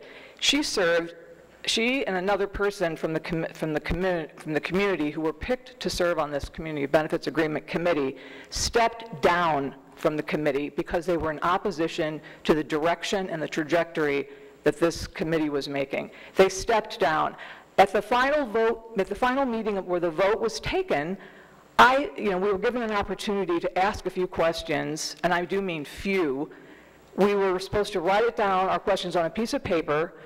I asked, please let this lady explain why she was stepping down. That question was never asked. I was sitting in the front row. I could see the questions being gone through and vetted. That question was never answered. Just so that you know, 2 people stepped down from that. The committee that made the decision was very pro-development. My final statement on this whole 10-year tax abatement is, I'm sure you know more acutely than I, the city is broke, okay? We can't afford to give raises to our police officers, and we're losing them by the droves to the county. We can't afford to tear down dilapidated buildings in poor and neglected parts of our city. We can't afford school crossing guards. All these points have been made in the news. We can't afford neighborhood stabilization officers, our front-end people who help us fix problems in our city. They used to have them per ward or one every other ward. We don't even have enough neighborhood stabilization officers. We need this money, these tax abatements. I beg of you, if the city has to have tax abatements, give them very sparingly, give them to really neglected neighborhoods. Because right now, what it seems like to me is that we're just handing these abatements out like candy from a float at a 4th of July parade. Whoever wants them, they get them. This alderman approves this one, so this person's got to approve because I want one in my ward. Let's be more discreet, more, what's the word? I'm going to go ahead and ask you to cut off now. Thank you for your time. Over 3 minutes. Thank you. All right. Christian Herman speaking against the project.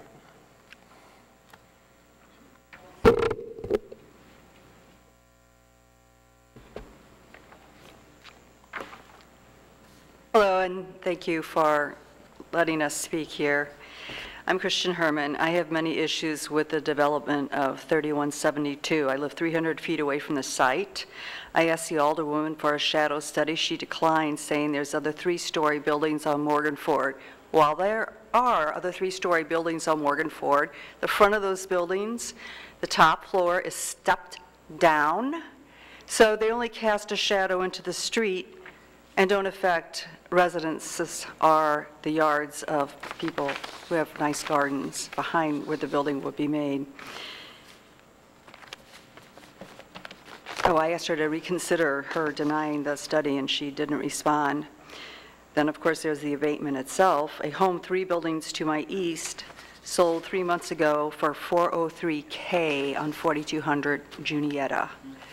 2 years ago, the condos next to me sold for $289K. This area doesn't require an abatement. The timeline of the developer was prioritized over community involvement. The claims about community outreach have been disingenuous. I was asked to vote in an online survey, and I voted in support of the building while adding that my vote was conditional. I wanted 2 things, a 2-story building and a condition applied to the CBA that said that the developer could not ask for a special tax district if one of his tenants were a victim of a crime. My conditional request was not acknowledged. The alderwoman has told you that TGS has lost 354 rental units. Please consider that Tower Grove South is a very large neighborhood. From my house in Junietta, which is 300 feet away from Morganford, it's a mile. I used to drive it every day when I owned a retail business on South Grand. It's also a mile from Arsenal to Chippewa. It's a very large neighborhood. So the tenants who lived in the 4-family to condo conversion next to me paid $400 a month for rent. They were my friends. They will not be coming back to Tower Grove South because they can't afford the $31.21 rent, which ranges from $800 for a very tiny studio apartment to $1,500 for a 2-bedroom apartment. None of the 8 businesses across the street from the car wash have a parking area. That includes a bar and 2 restaurants. Cheryl's already talked to you about the parking, but you have to understand that on my block, there are more rentals than single families. There are more tenants than homeowners, and most of the people living in those 2 and 4 families have roommates, so there's a huge parking issue on my street. I've seen fights. Business owners on Morganford who don't live in Tower Grove South were allowed to vote in support of this project, while a 15th Ward resident, who is also a member of the association, was not allowed to vote because she was told she didn't live in the neighborhood. Finally, the building itself is lacking in aesthetic appeal and will be constructed of Corten steel. Bridges and train cars are made of Corten because it's cheap, it doesn't require any maintenance. Twain, the Sarah sculpture, 2 blocks away from us, is Corten steel. While I love the Twain sculpture, I don't want to live within 300 feet of it. There has been conversations, conversions on my block, and yet the majority of residents rent. I want to really underscore that. There's a lot of rental property left in the neighborhood. Also, being told that there hasn't been any new construction in Tower Grove South in the last 20 years is not true. One of the Tower Grove South board members bought an empty lot in 4200 Hartford and had a building built and a 2-car garage on it. And City Park Grill is new. They tore down the old building and rebuilt, totally rebuilt that. When I met Megan Green in 2009, we didn't actually meet. I was the block captain coordinator. I served on the Tower Grove South Steering Committee for 12 years. She wanted to speak at one of our meetings about a charter school called Active Minds she wanted to start. I didn't let her speak because we were focused on issues in our neighborhoods, but I'm not convinced she doesn't support public schools because she was trying to start a... It's time, ma'am. Thank you. Thank you very much. Thank you very much. Next, speaking against the project, Gary Pay.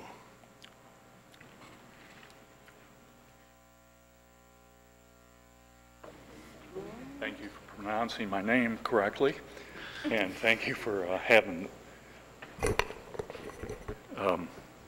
us get a chance to speak, because we didn't get a chance at the other meetings. We were cut off because we were against the project.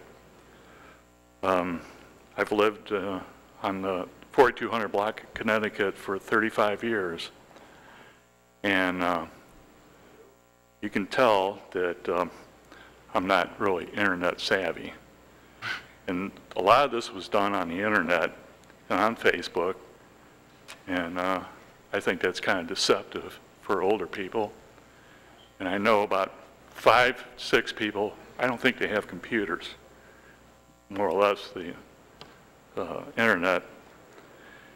And I don't know if you remember Geraldine Osborne, but the reason there is car wash there is because she took the first developer that came along, and we've suffered ever since. I don't think anybody's for the car wash staying there, but this development is just not in character of the neighborhood, and it's ugly, and the salt in the wound is the tax abatement. And they're not paying sales tax either on the materials, because they're buying them through the Tower Grove South Neighborhood Association. So it's kind of a double whammy. But the parking, I agree with everybody else. The parking's bad. This is just going to add to it. They're going to use corrugated steel the side of the garage facing the alley, which is what they make pole barns with out in the country. That's really attractive. I don't know if you remember the Terry Apartments on Morganford, but that was a disaster. They were supposed to be luxury apartments, and it just went downhill. And I'm afraid if he doesn't get the right clients and there's no on-site manager, that this could have the same fate. I mean, it's right next to a 7-Eleven, and it's got all the possibilities there of it going downhill. And other than that, I kind of thought that this would be more publicized, and maybe even a bulletin sent to, there's 3, 4 disabled people on my block that couldn't go to a meeting. And I went door to door, and I don't remember anybody coming around with a survey door to door, but the people I contacted, they said, this is the first they ever heard of it. So I don't think they got an adequate representation of our block. And I hope that maybe the developer reconsiders. So that's all. Thank you, Mr. Pay. Thank you.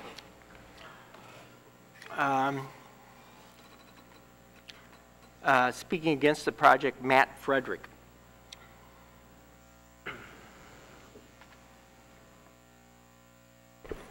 Thank you, Mr. Chair. I'll try and my darndest to be under 3 minutes, but boy, could I go on.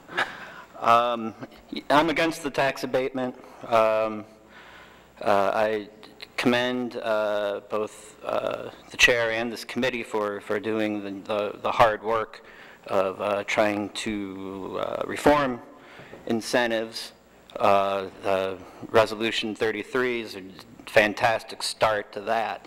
Not perfect, I know you're still working on it. Just applying Resolution 33 as amended to this project, I think it's clear that the sponsor of this bill is presenting it as if this is exceptional, as opposed, and so asking you to ignore the MVA map or set that aside and instead, look at whether all these criteria of its exceptionalness have been met or not. They haven't. The neighborhood is not a poor neighborhood. It's a very wealthy neighborhood. Houses nearby have sold for $600,000. I mean, that's not like what Brandon Bosley was talking about earlier with his stuff. There's this talk about whether it's a net positive on with regard to revenue. It probably is if they actually fill the space up with like tenants and stuff. There's a lot of, oh yeah, we're going to get a bank. Yeah, all right, whatever. We'll see about that.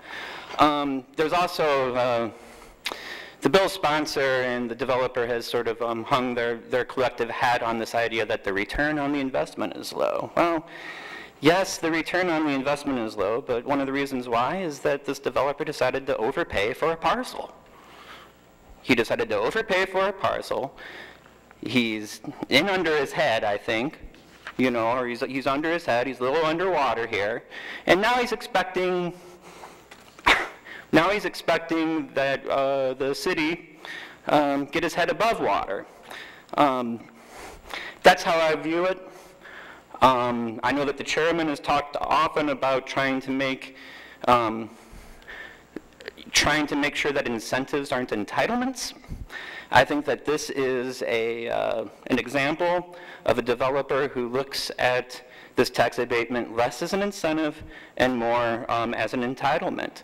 I suggest that the committee looks at the MVA map and doesn't consider this to be an exceptional project. Also, as in Resolution 33, there is a criteria existence of a community benefits agreement.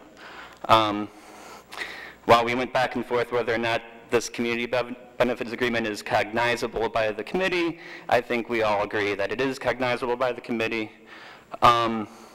Mention was made of a $60,000 cash payment that was going to then go to actual purchase of affordable units. That's not the case. As Alderman Kotar pointed out in the actual agreement, it's expected to. The community benefits agreement presentation that we were given didn't declare that.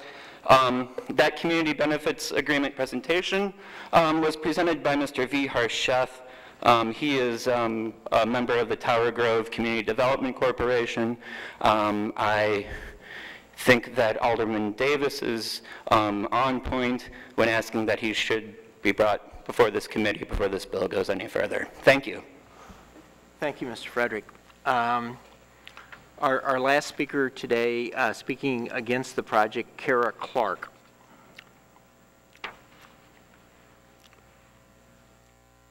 Hi, thank you for letting me speak. I'm a resident of the 15th Ward. I first moved to the ward in 1992, and so I've been there a while and seen the neighborhood change, and it has. It's when I first moved in, it was more of a working class neighborhood, a very diverse neighborhood racially and economically, and over the last few decades, it has moved up, which is great.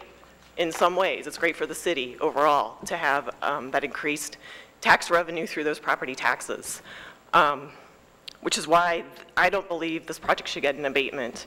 It is critical at this point in time that the city start to leverage increased property values for the whole city, for our school district, for the police, for city services. Twice now this year, the city has gone to the taxpayers and asked to raise our sales taxes, and we wouldn't have to do that if we were leveraging our higher valued property in the city, for the city.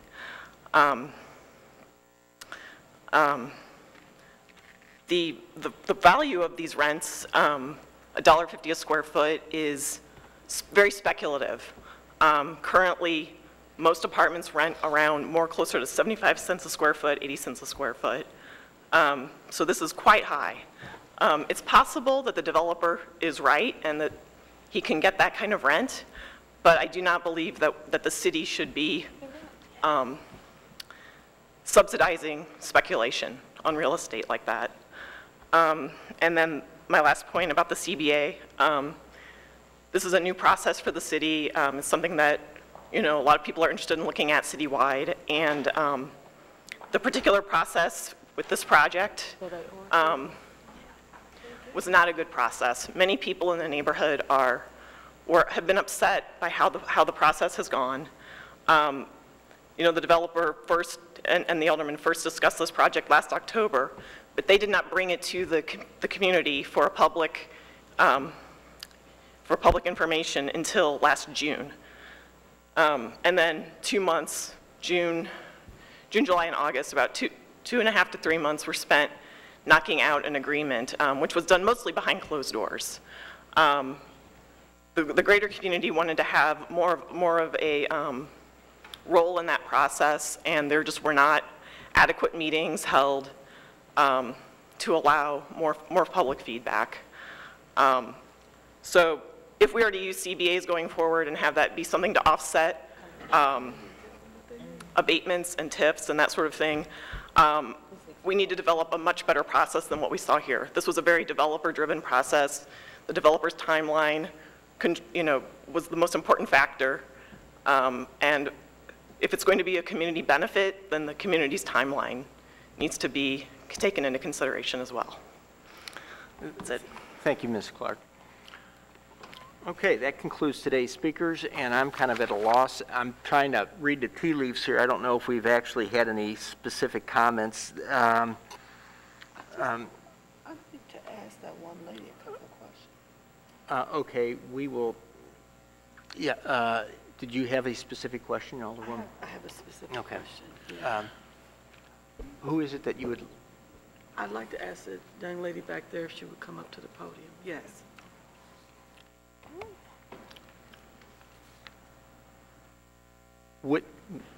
Cheryl Wittenauer. Wittenauer. Wittenauer. Ms. Wittenauer. Okay, Ms. Wittenauer. Yes, ma'am. So my question is, I've heard over and over again about the concern about community input.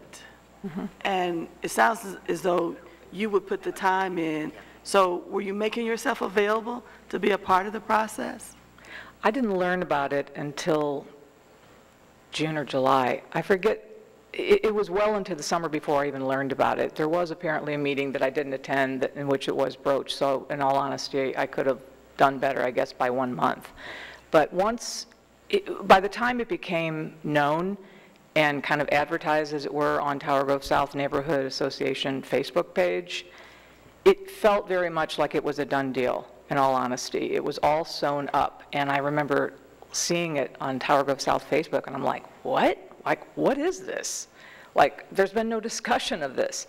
Then there was a meeting held, and I guess we had, if you could call it, it wasn't really a public forum. It was like there was a neighborhood association meeting in which it was talked about, it was discussed, and the developer spoke. He made his talking points, as did the alderwoman, and there was some lively conversation, I will say. But the meeting did not go on and on. The meeting was like an hour and a half long. Questions were kind of cut. It was obvious that the community had lots of questions, and we should have had another meeting, but that didn't happen. Then we quickly went into this community benefits agreement, this conversation about having a community benefits agreement and picking people at random, like, okay, the developer, the neighborhood, the business association, and all these kind of pro-development people, and then 3 or 4 neighborhood citizens were picked at random, out of a hat. And do you know whether or not they actually lived in the neighborhood? I believe that they did, yeah. Okay. Yeah. Right. I think you covered it for me. It's so hard to get investment in the city. you may think it's easy, but it's not easy. And one of the things I try to do is to try to let people know, at least for me, you need to talk to my neighborhood first. If they don't want the development or they don't like the design, nothing's going to happen. And I just think that's a real important thing, because I think he has a good product here overall, but based on neighborhood input early on, without all of these other things attached, I think you all would have been okay. You would have came out with a good product early on, and everybody would have been happy. It's unfortunate for the neighborhood. It's unfortunate for the developer that he's in the middle of this. He's being held hostage by this agreement that seems like a lot of people don't even know anything about. I appreciate you all taking the time to come down, because we don't know this. We don't know any of this. And that's why I tell residents, always speak up, always declare your position, and don't worry about me, because I serve you. I don't serve my own interests.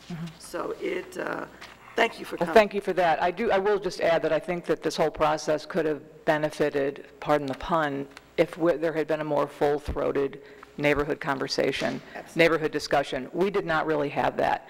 At the day of the meeting, the evening of the meeting, when we, as Tower Grove South Neighborhood Association, took the vote, there was a presentation one more time by the developer and the alderwoman and the business association, and there was no one there to present the downside of this. We did not have an opportunity to converse about this. It was a vote, and that was it. And I saw people there that I have never seen before taking a vote, so whatever that means. Thank you. Okay. Unless somebody, I'm going to make a couple comments, and then I'm going to open it up to, the idea is that we try to be proactive in these things. I'm trying to read through the tea leaves here. I think there's, among some of the comments of our colleagues up here on the committee, I think, and Alderman from the 24th, you certainly made me aware of something that I was unaware of with your citing a state statute. I think there's a desire by the committee to be involved in community benefit agreements. It was kind of my intent to begin taking that up, here in the near future after we made a little bit more progress on our performance measure project. I thought, if we are going to visit community benefit agreements, we should probably do it in the context of understanding what we're trying to do, and I thought we would probably have some hearings. I think the alderman from the 16th voiced concerns about kind of control and, procedures in place so that we can properly monitor and supervise those. I think the alderman from the 24th made some comments that certainly I was not aware of as far as state statute goes, and I think the sentiment that he shares is probably shared by other members on the committee as well. My thought is that we should probably, take the community benefit agreement and either discuss that, expressly, or I don't know. My sense is there's not support on the committee right now to support this project with the committee benefit agreement as is. Chairman Roddy. That needs to go. Chairman Roddy, what I am willing to do is go back to the entities that have negotiated the community benefit agreement, ask them if they are willing to tear this up in exchange for decreasing the abatement amount to 90%. And so I would ask that we hold the bill, and hopefully perhaps next week, if we get this rectified and if I can have those conversations with our community, and then come back and pass a bill without a community benefit agreement.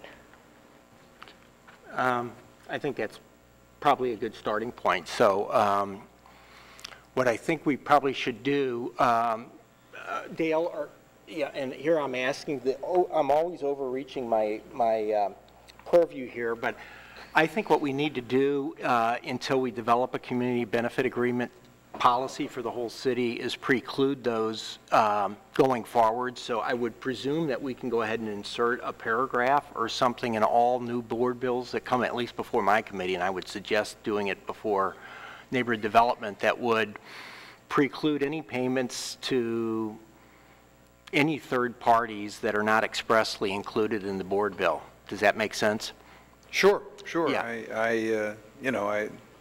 I'm sure, our attorneys can put something together that would be in that direction.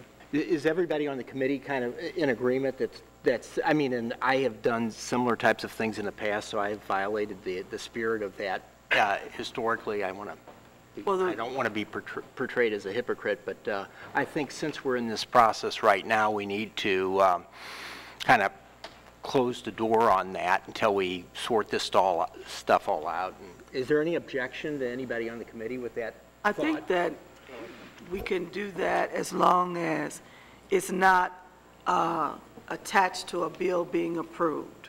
If you've got a project that's already out here working and the communities are working together, then that has nothing to do with anything. Well, I would say everything from this point forward, we need to... Nothing attached to a bill. Yeah, so anything that's already, I mean, if it's approved, it's approved, and there's nothing we can do about it. But anything that comes before us, if there's an outside agreement, we need to have the outside agreement need to be referenced as an addendum to the board bill, so that we're all aware of what it is. I don't think that should happen or would happen prior to us coming up with a citywide process, but at least in the interim, we want to preclude that. I'm not quite clear, though. You're saying maybe putting something in the bill that precludes the community betterment agreement?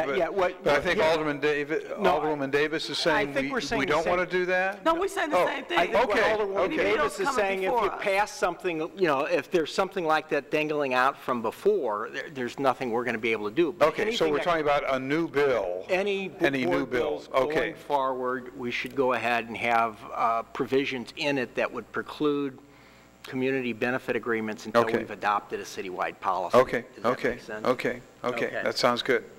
All right. So if there's, is there, I'm sorry, why don't we go ahead, is there any other particular concerns by the committee that we want to go ahead and address? Alderwoman, I would hope you understand. I'm sorry, I interrupted the president. Go ahead, Mr. Chairman, the other thing that I'd like to do across this time we have before we take another look at the bill is to really get a handle on the financials. I think SLDC, we need to get some additional information from them. I personally would like to see the model that's being used, and seeing the information change from one spreadsheet to another on this project would cause me concern down the road if we have not properly vetted that model to make sure that that model is indeed what we need, and make sure that we have some constraints around it. So I would like to have an opportunity to look at the financials and to see, if there is indeed a requirement for a tax abatement with the community benefits agreement removed. Mr. President, I think that's certainly your prerogative. I think one of the concerns that it was expressed during our hearings on the incentive reform resolution was both the complexity of the model and the fact that we only have one person who knows how to use it. And we have shared that information, with both our current financial analysts as well as our executive director, that we're going to have to build in some redundancy. And I think, Jonathan, I'm trying not to be critical. I mean, it's a very complex model, but we need to go ahead and make it a little bit more, where we get the same answer from two different people using it. Absolutely. And I think this is a point at which we must take that up.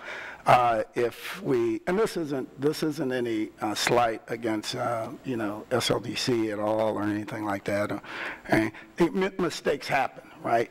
But we're making a lot of big decisions here, and it would we need to make sure that we have all the proper information when we're making those decisions. So if we can build in some redundancy so that our financial analyst has a copy of it, I think we also need to understand the formulas, the structure within it, what's the process for changing it, and those types of things. We really need to have that information since we are relying so much on that model. Would you like to have that shared? Would you like to share it with our financial analyst? Yes. So you want to have Our financial analyst. Yes.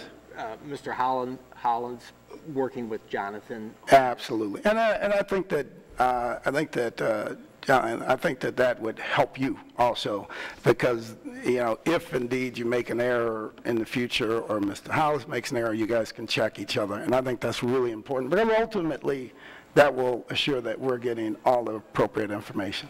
So just so I fully understand it, would you like to have Mr. Hollis present at the next meeting saying that, confirming the findings? He does not have to be present at the next meeting, but I would like to have him have access to that model and have those models be separate so that if something happens in the formula in a cell on this one, it is not going to affect the one that he has, and so on and so forth.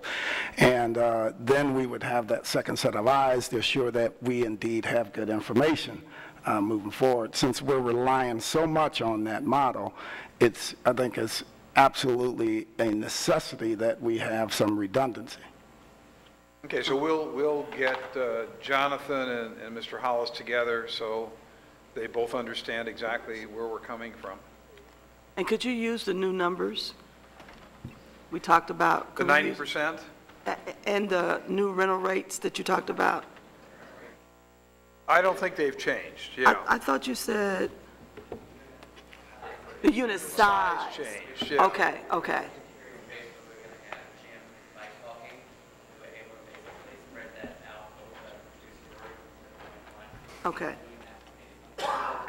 I'm sorry, Mr. Chairman, we can't hear for the record. We can't hear. Yeah. Okay.